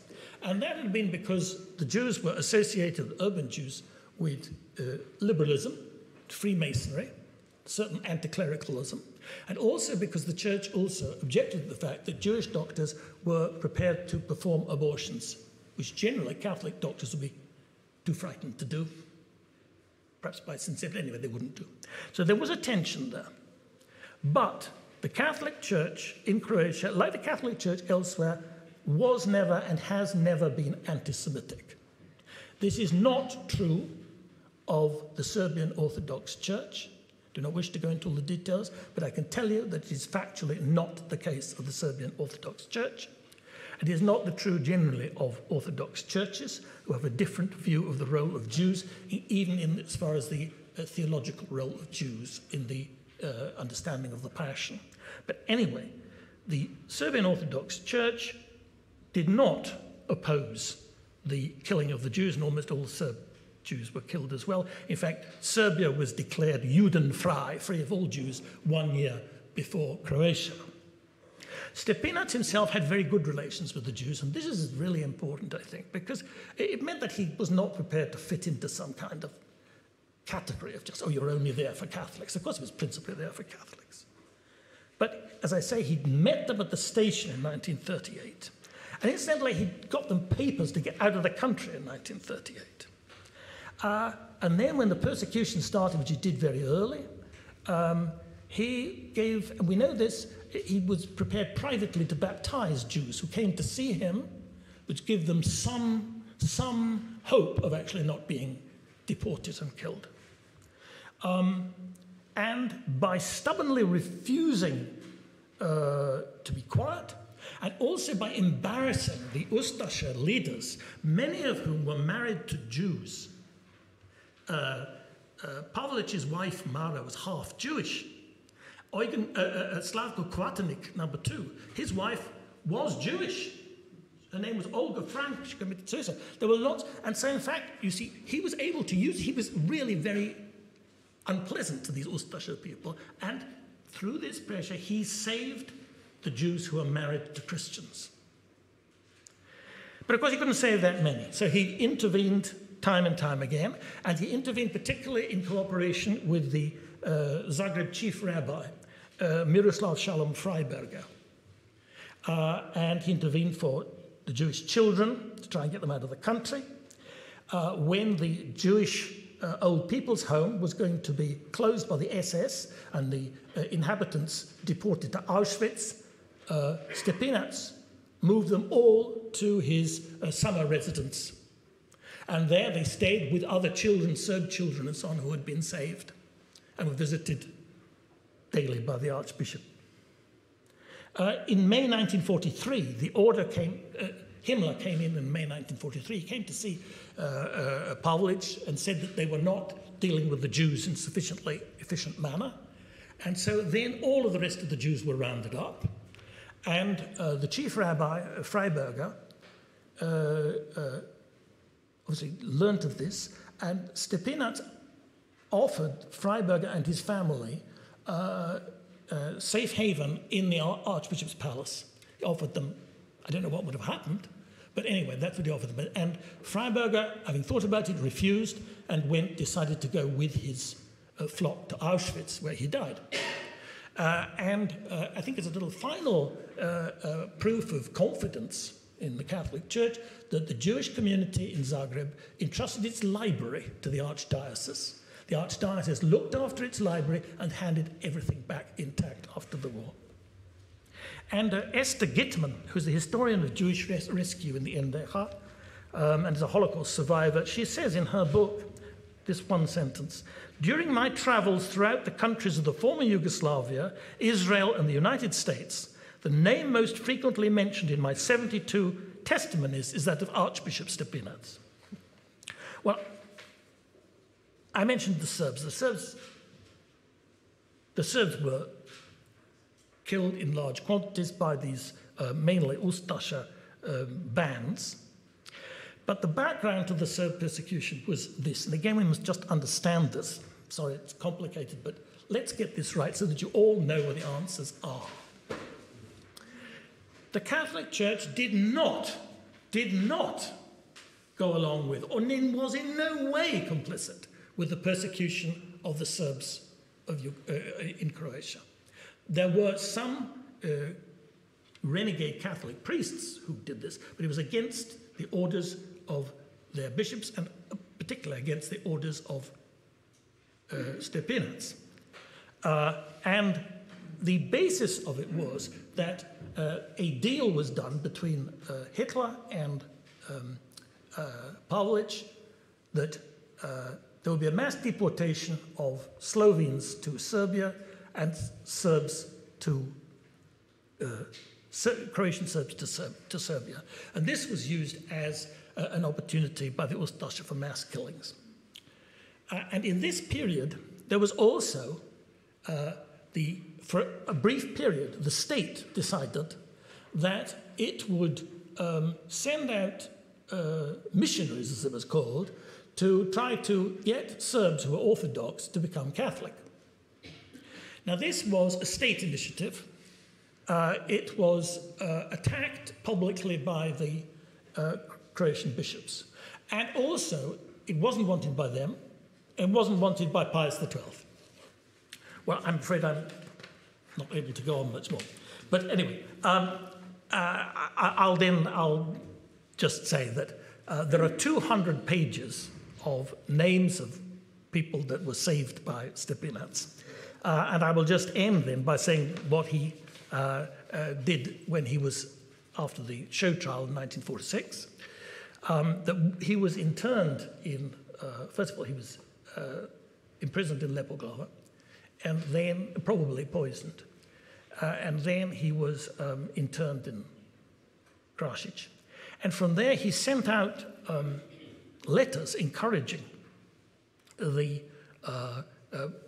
bishops and priests to stand firm against the communist authorities.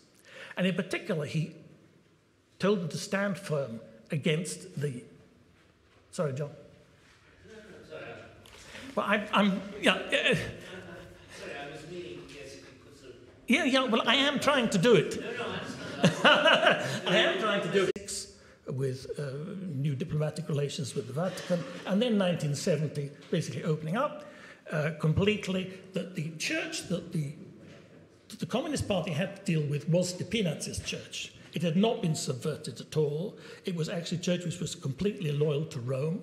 It had not been doctrinally undermined, and it was the church that we see today, which indeed is a church that has been through an heroic time and is, through Stepinac's life, a witness to what it is to be a Catholic in difficult circumstances.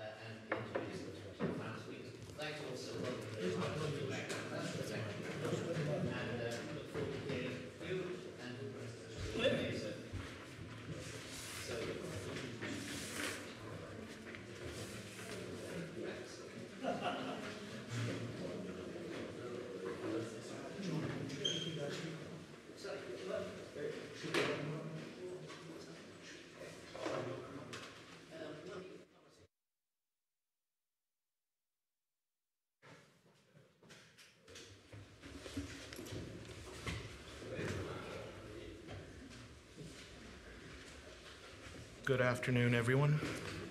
Thank you, John. Good to see you, Ron.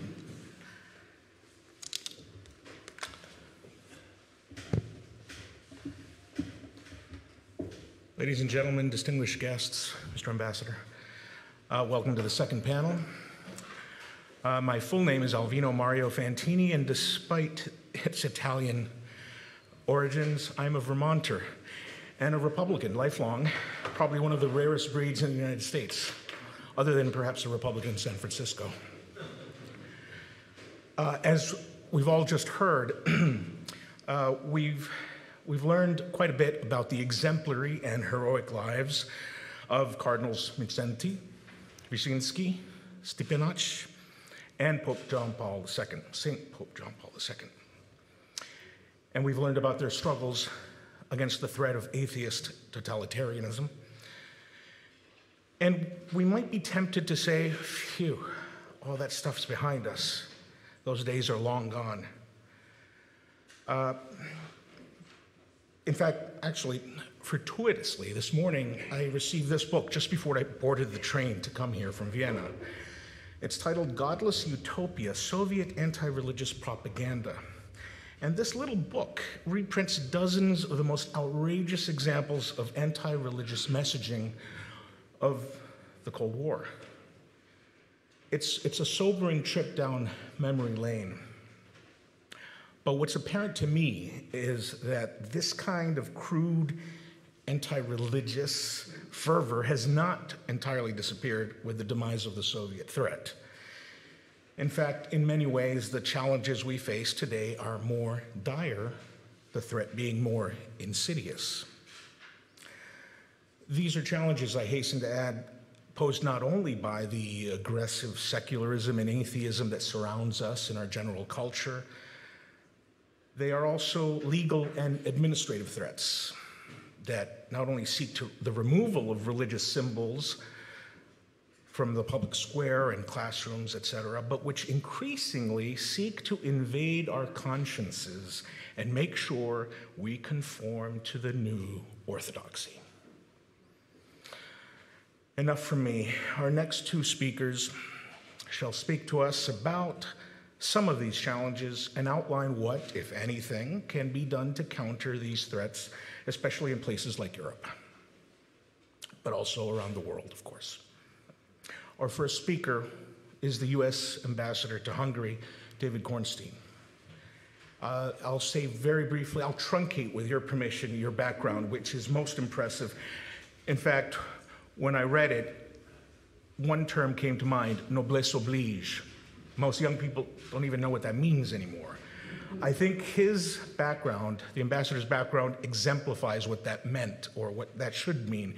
Not only is he a well-respected business leader and worked across various sectors and industries, but his life has been a commitment to civic engagement, working for associations, volunteerism of all sorts. I'm sure you can read it on the bio sheet that's in your package.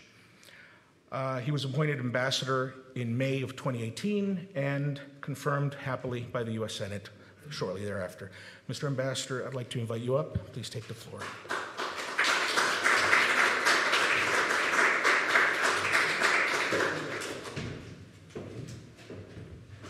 I can take this off.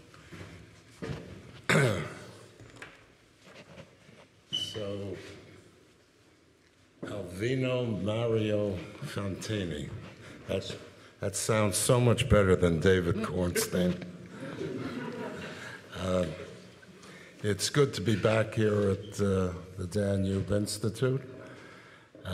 Good to see my friend John O'Sullivan. Does such great work over here. The only thing better than John, I think, is Maureen, his lovely wife. And we have two ambassadors here, my friends from Croatia, and the Dean of the Diplomatic Corps, the Nuncio from the Vatican, by way of the United States as well. So it's really a pleasure to be here tonight. It's a little bittersweet for me because I don't know if you know or not, but 2 weeks from this Friday, I'll be on an American Airlines plane back to New York, and I will have ended my term as ambassador to Hungary. It has been an incredible experience for me. I had been told by several other ambassadors that no matter what you've done in your life, and I've had a fairly full life, that this will be the most incredible, exciting, thrilling thing that you'll ever do. And it's 100% true. And a lot of that has been made so because of the people in this audience, the Hungarian people. I really have fallen in love with this country, and will return, not as an ambassador, but I intend very much to continue along with this relationship. I had been told to speak about freedom of religion and how the State Department or the American laws are affected by that. I have a wonderful public affairs department at the embassy, and they wrote this very nice speech. Number one, I hate reading a speech, so I won't read it. I felt that was a bit boring also. I don't think I have to tell you how America feels toward the freedom of speech, the freedom of religion, the freedom of press. It's ingrained in our DNA. We've had so many people that have died defending those freedoms that are enriched so much into our being. So I thought maybe I would just mention two people who have affected my life while I've been here in Hungary, and how it's influenced me in my beliefs in religion. You might find that a little more interesting, I think. So I have a very, very lovely office at the embassy.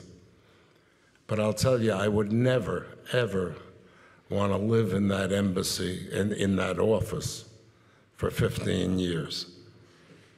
And that's what Cardinal Mindszenty did. His bed, his office or desk was in my office. And every morning when I walk into work there, I see a little plaque over the fireplace.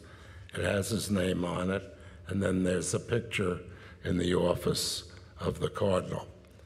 And I must tell you, it's been truly, truly inspirational, because anyone that comes into that office, I look at almost through his eyes as much as my eyes, and how would he have reacted to what the issue is that came into the office. And it's really worked very, very well for me.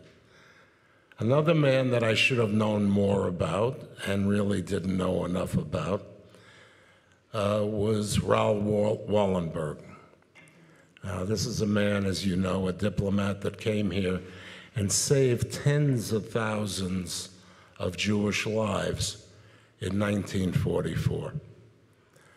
And I truly, truly often wonder, I don't know why in life I was so fortunate, why I was so lucky to be born in 1938, as I was, in New York City, to a mother and father, two wonderful, wonderful Jewish parents that brought me up really in a fine fashion, got me to the right schools, and sent me off in life. And I asked myself, what if I would have been born to two wonderful parents, but born in Budapest in 1938? Now, I've had, at least 100 people that have come to visit me that are friends or business people here in Budapest. And whoever comes here, I take down to the Danube and I show them that elegant, simple memorial of the shoes, where a lot of young people were tied together, and to save bullets, one person was shot, and then the rest were thrown in the Danube, the icy waters of the Danube, to drown. What if I were in one of those pairs of shoes? Why was I so fortunate and lucky to have had the other life instead of the life that I had? And religion to me is something that's very, very important. It's not important just to me, it's important to the American people. And the defense of having people go to the church or synagogue or mosque of their choice is something that every year or two a new law is passed in Congress and signed by whoever is president, defending those rights, the rights of worshiping wherever you wish to worship. So I thank the two men that affected me in that way, the Cardinal and the diplomat, And I thank the Hungarian people for making this experience the greatest experience in my life. Thanks for having me here tonight.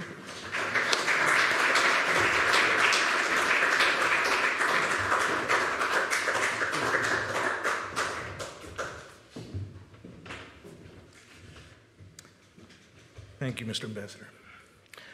Our next speaker, a final speaker for the evening, is Professor Rocco Buttiglione. I'm happy to see you here.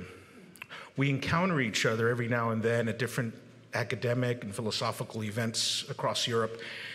My understanding is he is now teaching at the Edith Stein Institute in Granada, Spain. A nice position. Granada is beautiful, but I should explain that I've known of Rocco since I was in high school. That's true. And I became aware of his activities at the International Academy of Philosophy in the Principality of Liechtenstein, where I was going to be a doctoral student until they closed it down, sadly. So I've been left with this regret of not being your student. But perhaps through our casual conversations, you could teach me something. He doesn't need much by way of an introduction. He was trained as a lawyer, but is a philosopher and taught philosophy and ecclesiastical philosophy, you could say, for years. He became vice rector of that institute in Liechtenstein. He went on to teach at other places around Europe, and even, I believe, in Central or South America. He has been a member of various pontifical councils. He's currently the member of the Pontifical Academy of Social Science. And he often graces us in Vienna by teaching a summer course at the International Theological Institute. Professor, there's not much more I can say other than to recommend to the audience to read his hundreds of articles on theology and philosophy. Professor Buttiglione, please, you have the floor.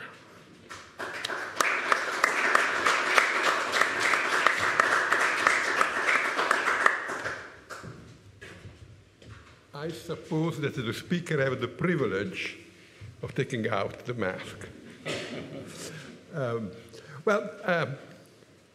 I remember when I was a student, now and then, the professor wanted me to answer questions. And it happened now and then that I was not prepared. Then I lift up my hand and said, unprepared. Now I find myself in a similar situation, because I was not told that here we had such a high-level scientific symposium. I was told we would have only a podium discussion and a round table. And I have no papers. Papers are important. They give the impression that you have prepared yourself and that you are a serious person, especially in the German-speaking world, I must add.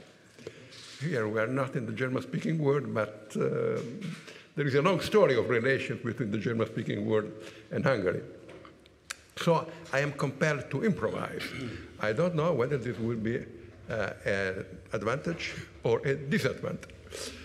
I must add, as an introduction, that I am an Italian. You know that Italians are too talkative. And in addition to that, I have been for 24 years, a large part of my life, a politician, and politicians can talk hours and hours without saying anything. And the worst of all, I am a professor, and professors are, as we all know, unbearable. So, Alvino, when I'm going too far, please stop me. Just give me 3 minutes to make my conclusions.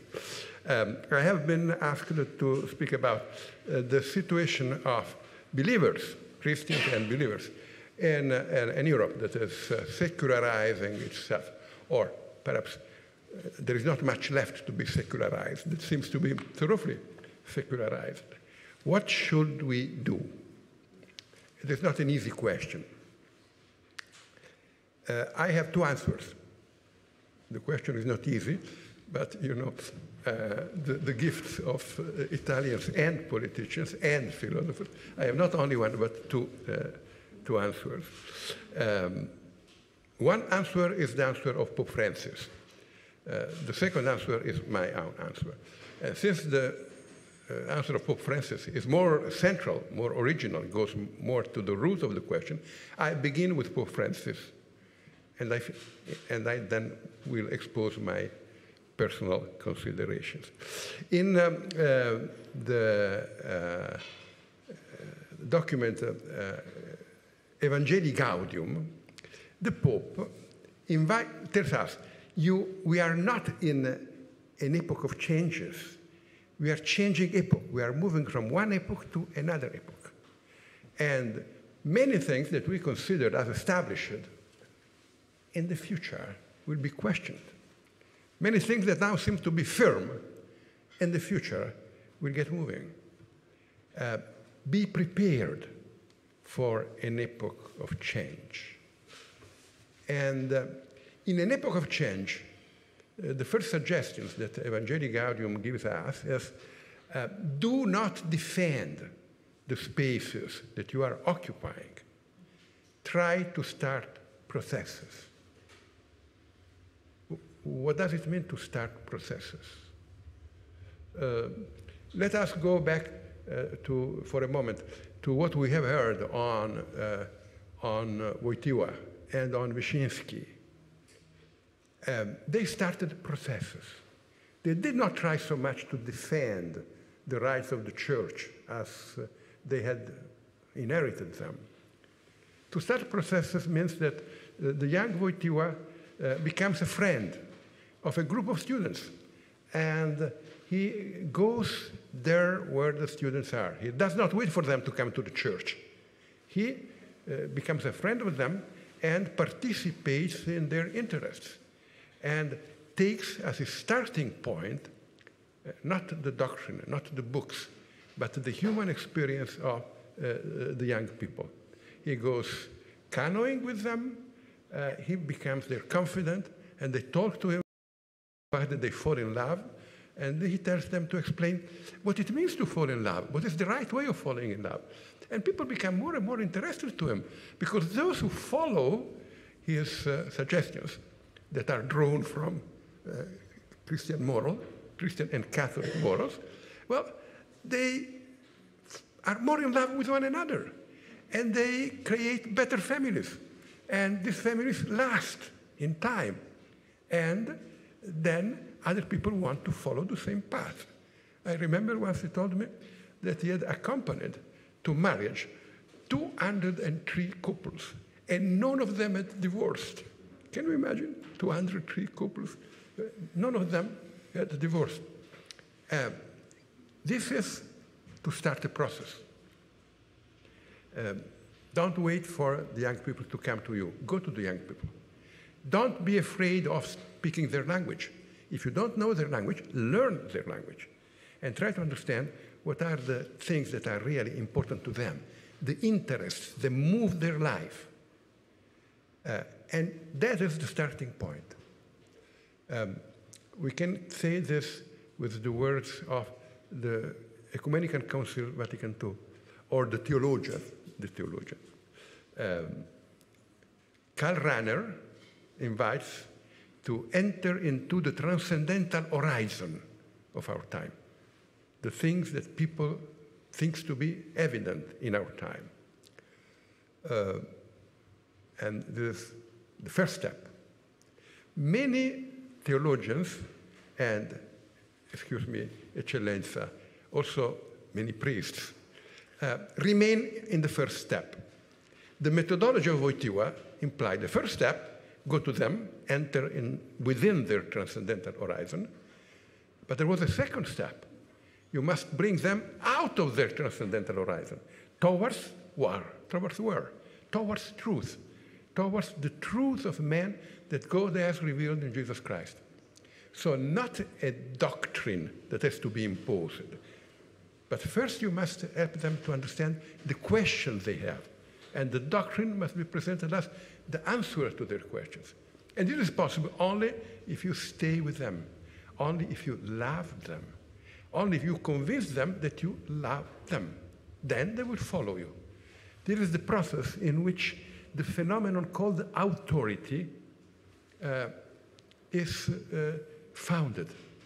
I follow somebody who loves me and who is one step ahead than me on the path leading to truth. By the way, I think that theologians would say that this is the witness of the evangelists and of the church. A credible witness is a witness who knows what he is saying, knows something more than you, and whom you can trust because he loves you. That is the beginning. That was the beginning of the church, and that was also the beginning of the renewal of the Polish church. Now in our memory of all of us are the millions of people who were greeting Wojtyła when he arrived to Warsaw. Some of you perhaps remember the older ones, those like me. No, 1 million people in Plac Zwycięstwo in Warsaw. But those million people were there because thousands of priests like Wojtyła, perhaps not so saint like Wojtyła, but trying to work on the path of sanctity like Wojtyła, had been together with millions and millions of young people, and they had won a battle for the heart of the new generation. Start processes. Don't defend spaces. Well, no. I take the liberty of correcting the Pope.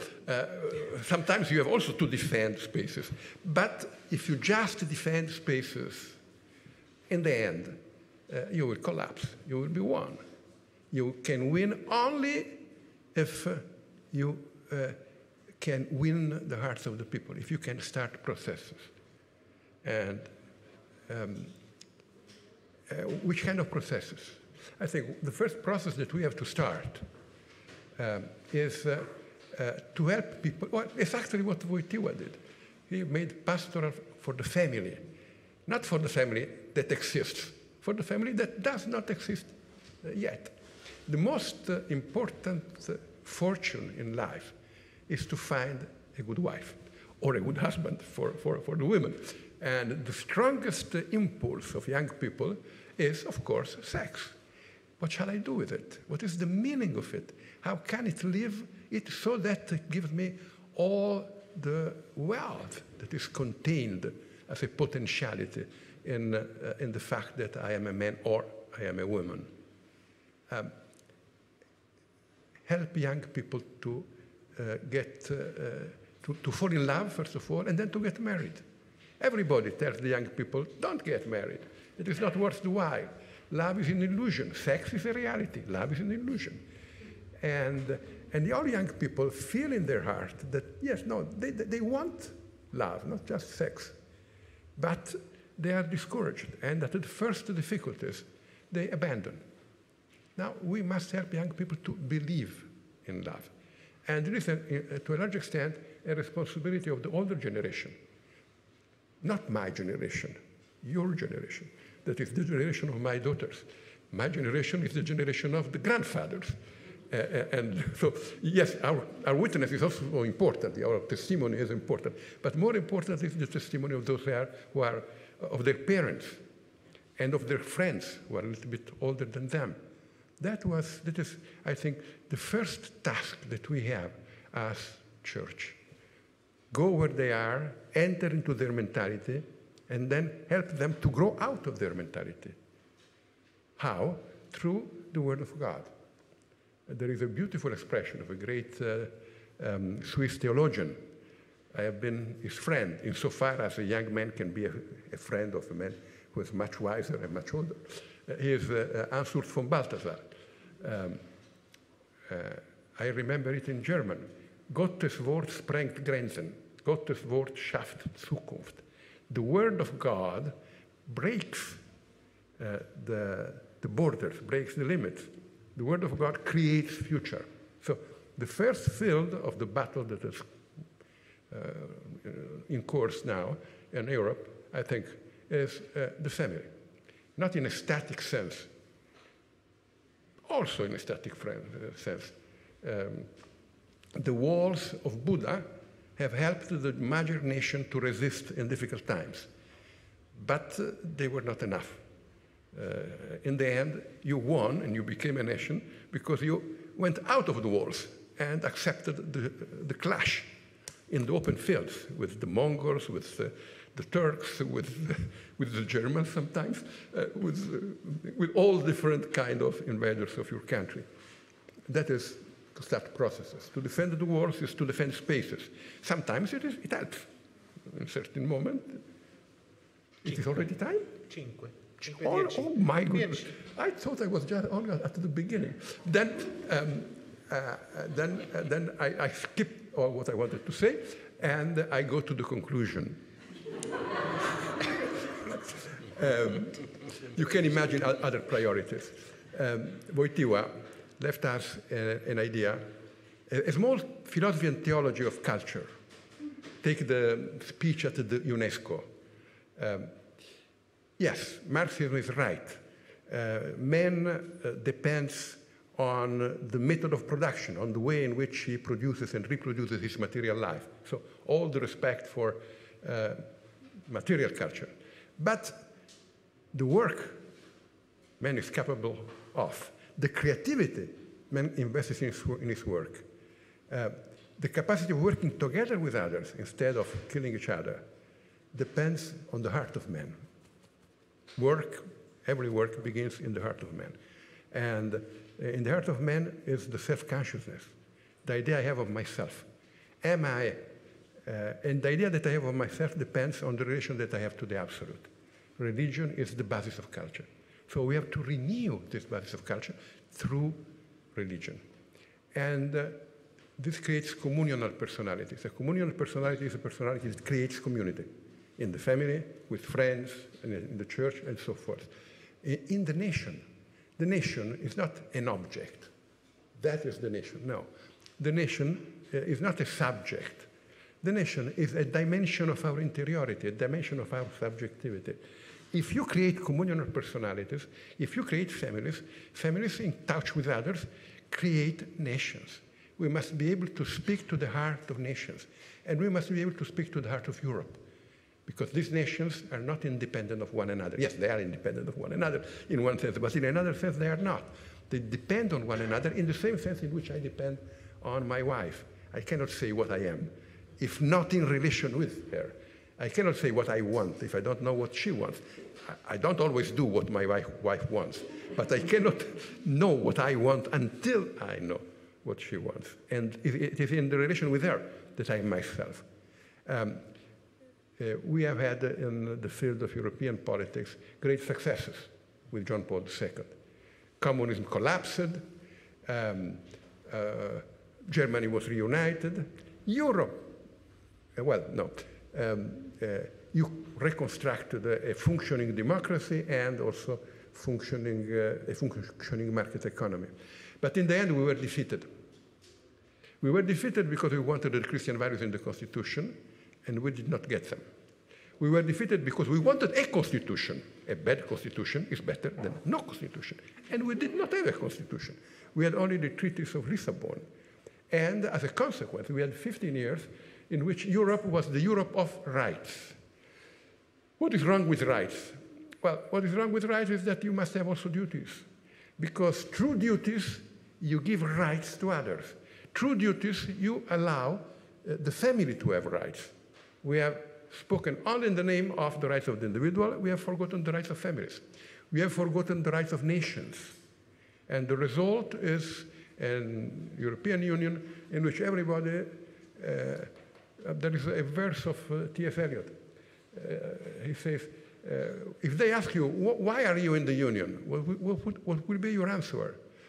Only to make money one out of the other? And if you are there only for that reason, when a crisis arrives, you will become the enemy of your brother. Everyone will try to sort out, to find his own way. We need solidarity, the alliance of free market and solidarity that John Paul II wanted. We have lost that path because we were defeated. They did not want our Europe, but they had not a project of Europe. And the result was the Europe of bureaucracies and the temptation. Then I work out. as our British friends. I don't think that that is the right way. I think we should start again with the original intention of Europe, the intention that was of John Paul II, culturally and politically of Helmut Kohl. We have been defeated, but now I think a new generation becomes aware of the fact that on the basis of moral relativism, you will not build up anything good for the European people. And, well, I am an old man, and do you know what is the difference between old men and young men? Young men, a little bit like the intellectuals of today, have the idea that history will continue always along the same path. Today we have secularization, tomorrow we will have more secularization. In the end, Christianity will disappear. Older people, well, I had this idea when I was the age of some of you, and then I have seen that God has put his finger in history, and history has changed. In 1977, everybody was convinced in Italy that Marxism was the future of mankind. And then God puts his finger in history, arrives Wojtyła, and after Wojtyła, Solidarność, and the world changed. So I am sure that the world will change again, because a society made only of individuals, without community, and Europe without Jesus Christ cannot survive for long. And then the people will become aware. Father, you know, it is the history of the Ancient Testament. The people of God, in times of prosperity, they take their way, they abandon the law. And then comes the time in which they have lost the law and they've lost the basis of their unity and they are oppressed by their enemies. And then they go back to God. And God sends again a prophet. I don't know if I shall see the prophet, the next prophet, that will change the face of the earth. But I have 12 grandchildren. I am sure they will see him. But in order for them to see him, we must preserve the faith today. Stepinac, Wyszyński, Mindszenty, they did not know when God would have put again his finger in history. And they died without knowing that. No, Wyszyński saw the beginning of the new age. But many people preserved the faith, knowing that someday the liberation of God would have come. I think we must preserve the faith. Thank you. Excuse me for having been too long, and thank you for your attention. John, 5 minutes. Thank you, Professor. John, I believe we have 5 more minutes, so could I do something just to wrap up this panel? I don't think I could forgive myself if I didn't do this. I want to throw out one question to both of you. President Trump, a while ago, signed an executive order for religious freedom. USAID has an advisor now on religious freedom, Mrs. Norquist. On September 30th, there was a symposium in the Vatican with the U.S. Embassy there and Vatican officials on religious freedom and related issues. So I'd like to ask both of you, and I think this is for benefit of the audience, and given the title of this particular panel, what is the future of religious freedom given all these initiatives? Are you both positive and optimistic for the future, or are you more like me? I've been called Dr. Doom by some, more pessimistic, that this is more chiacchiera, more blah, blah, blah, and that nothing will come of it. And if nothing will come of it, what is necessary beyond these executive orders and these symposia? Please, Ambassador, first to you. Well, that's a very, very good, can you hear me? Very good question. I think when you look at the world today, you have 3 powers that are really dominating the world. You have the United States, you have Russia, and you have China. You obviously have Europe as well, and Europe is, in my mind, their hearts and minds are still with the West, especially with NATO and in defense agreements. But when you look at the freedoms that we have in the United States and as I said before, that are so dear to us, that isn't going to falter in any way. The other two areas are two different stories. I don't have to tell anyone in Hungary what it is to live under communism. You had your own experience with that. Wasn't a very pleasant one, as I understand. So I don't think you want to go back to that. I don't think the world wants to go back to that. You see what the Chinese are doing, persecuting Christians and Muslims.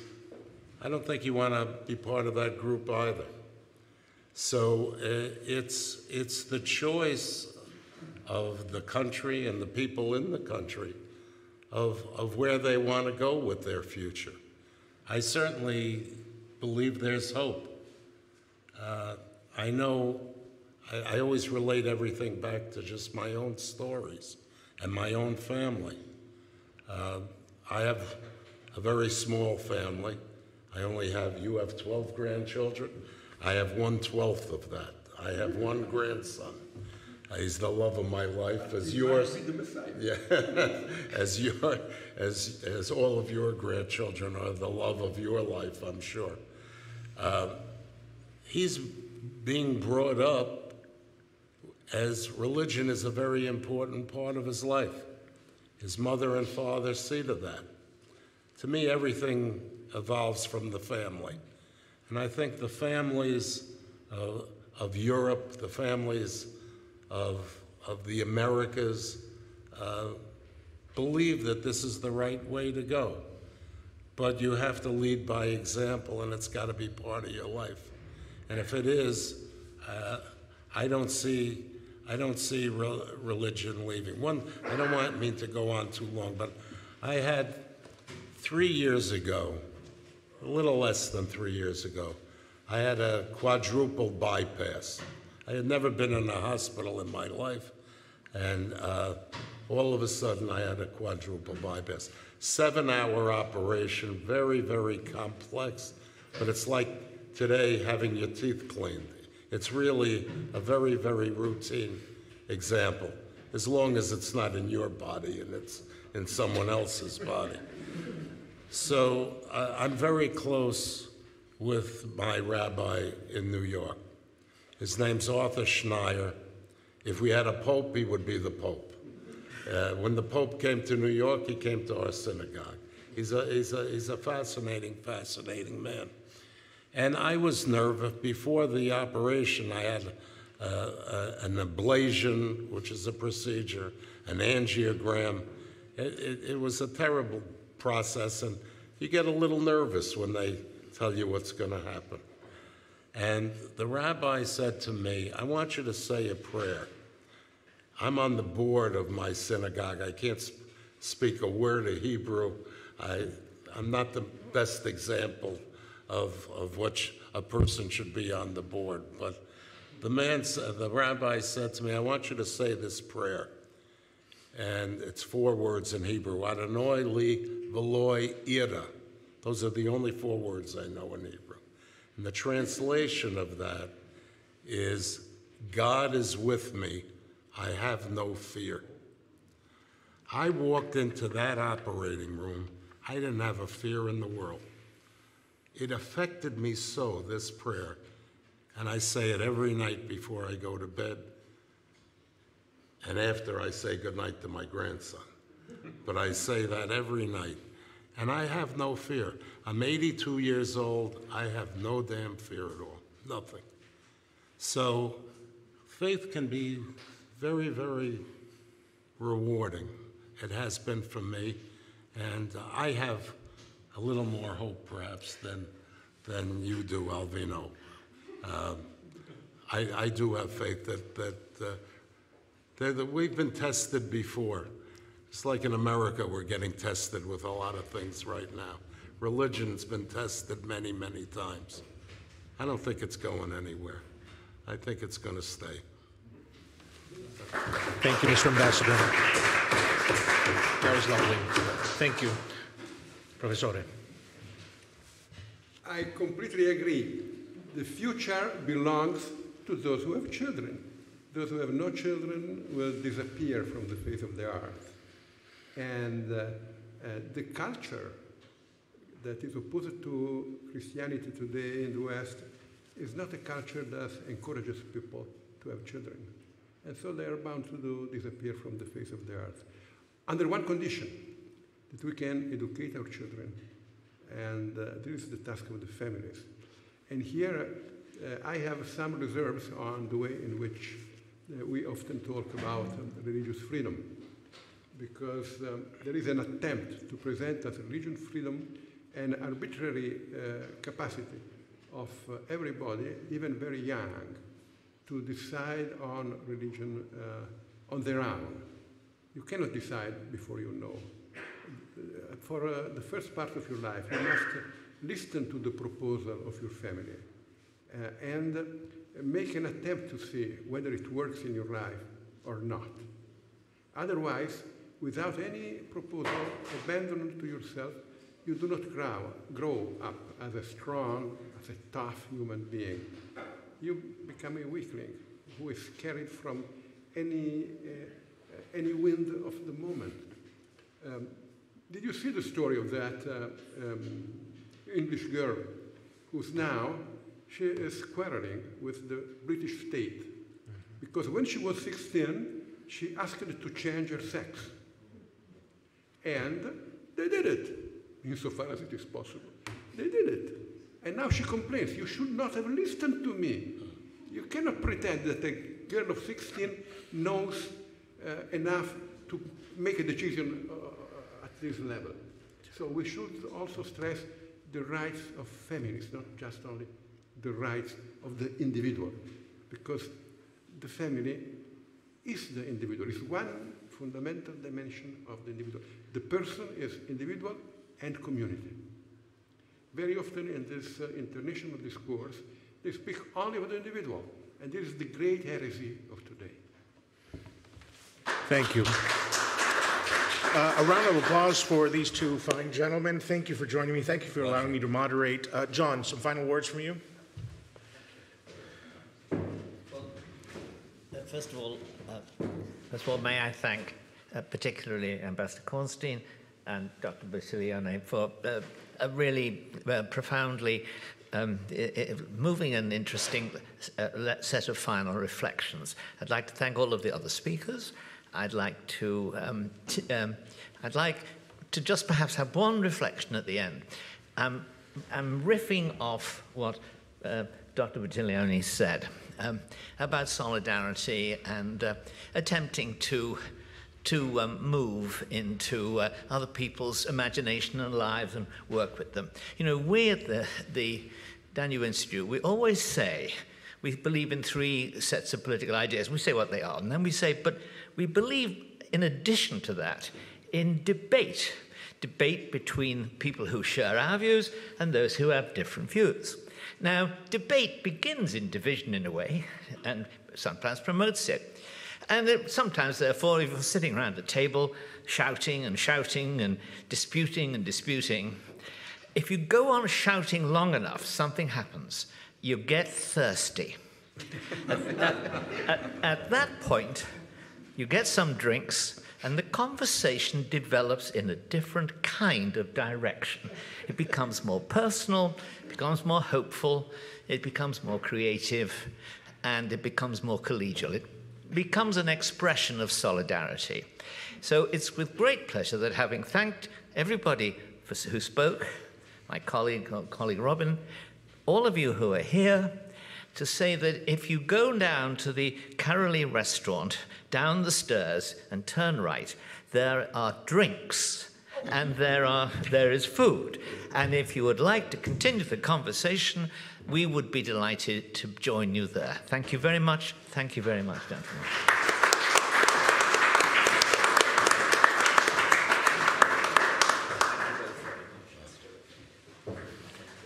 Ambassador, that was lovely.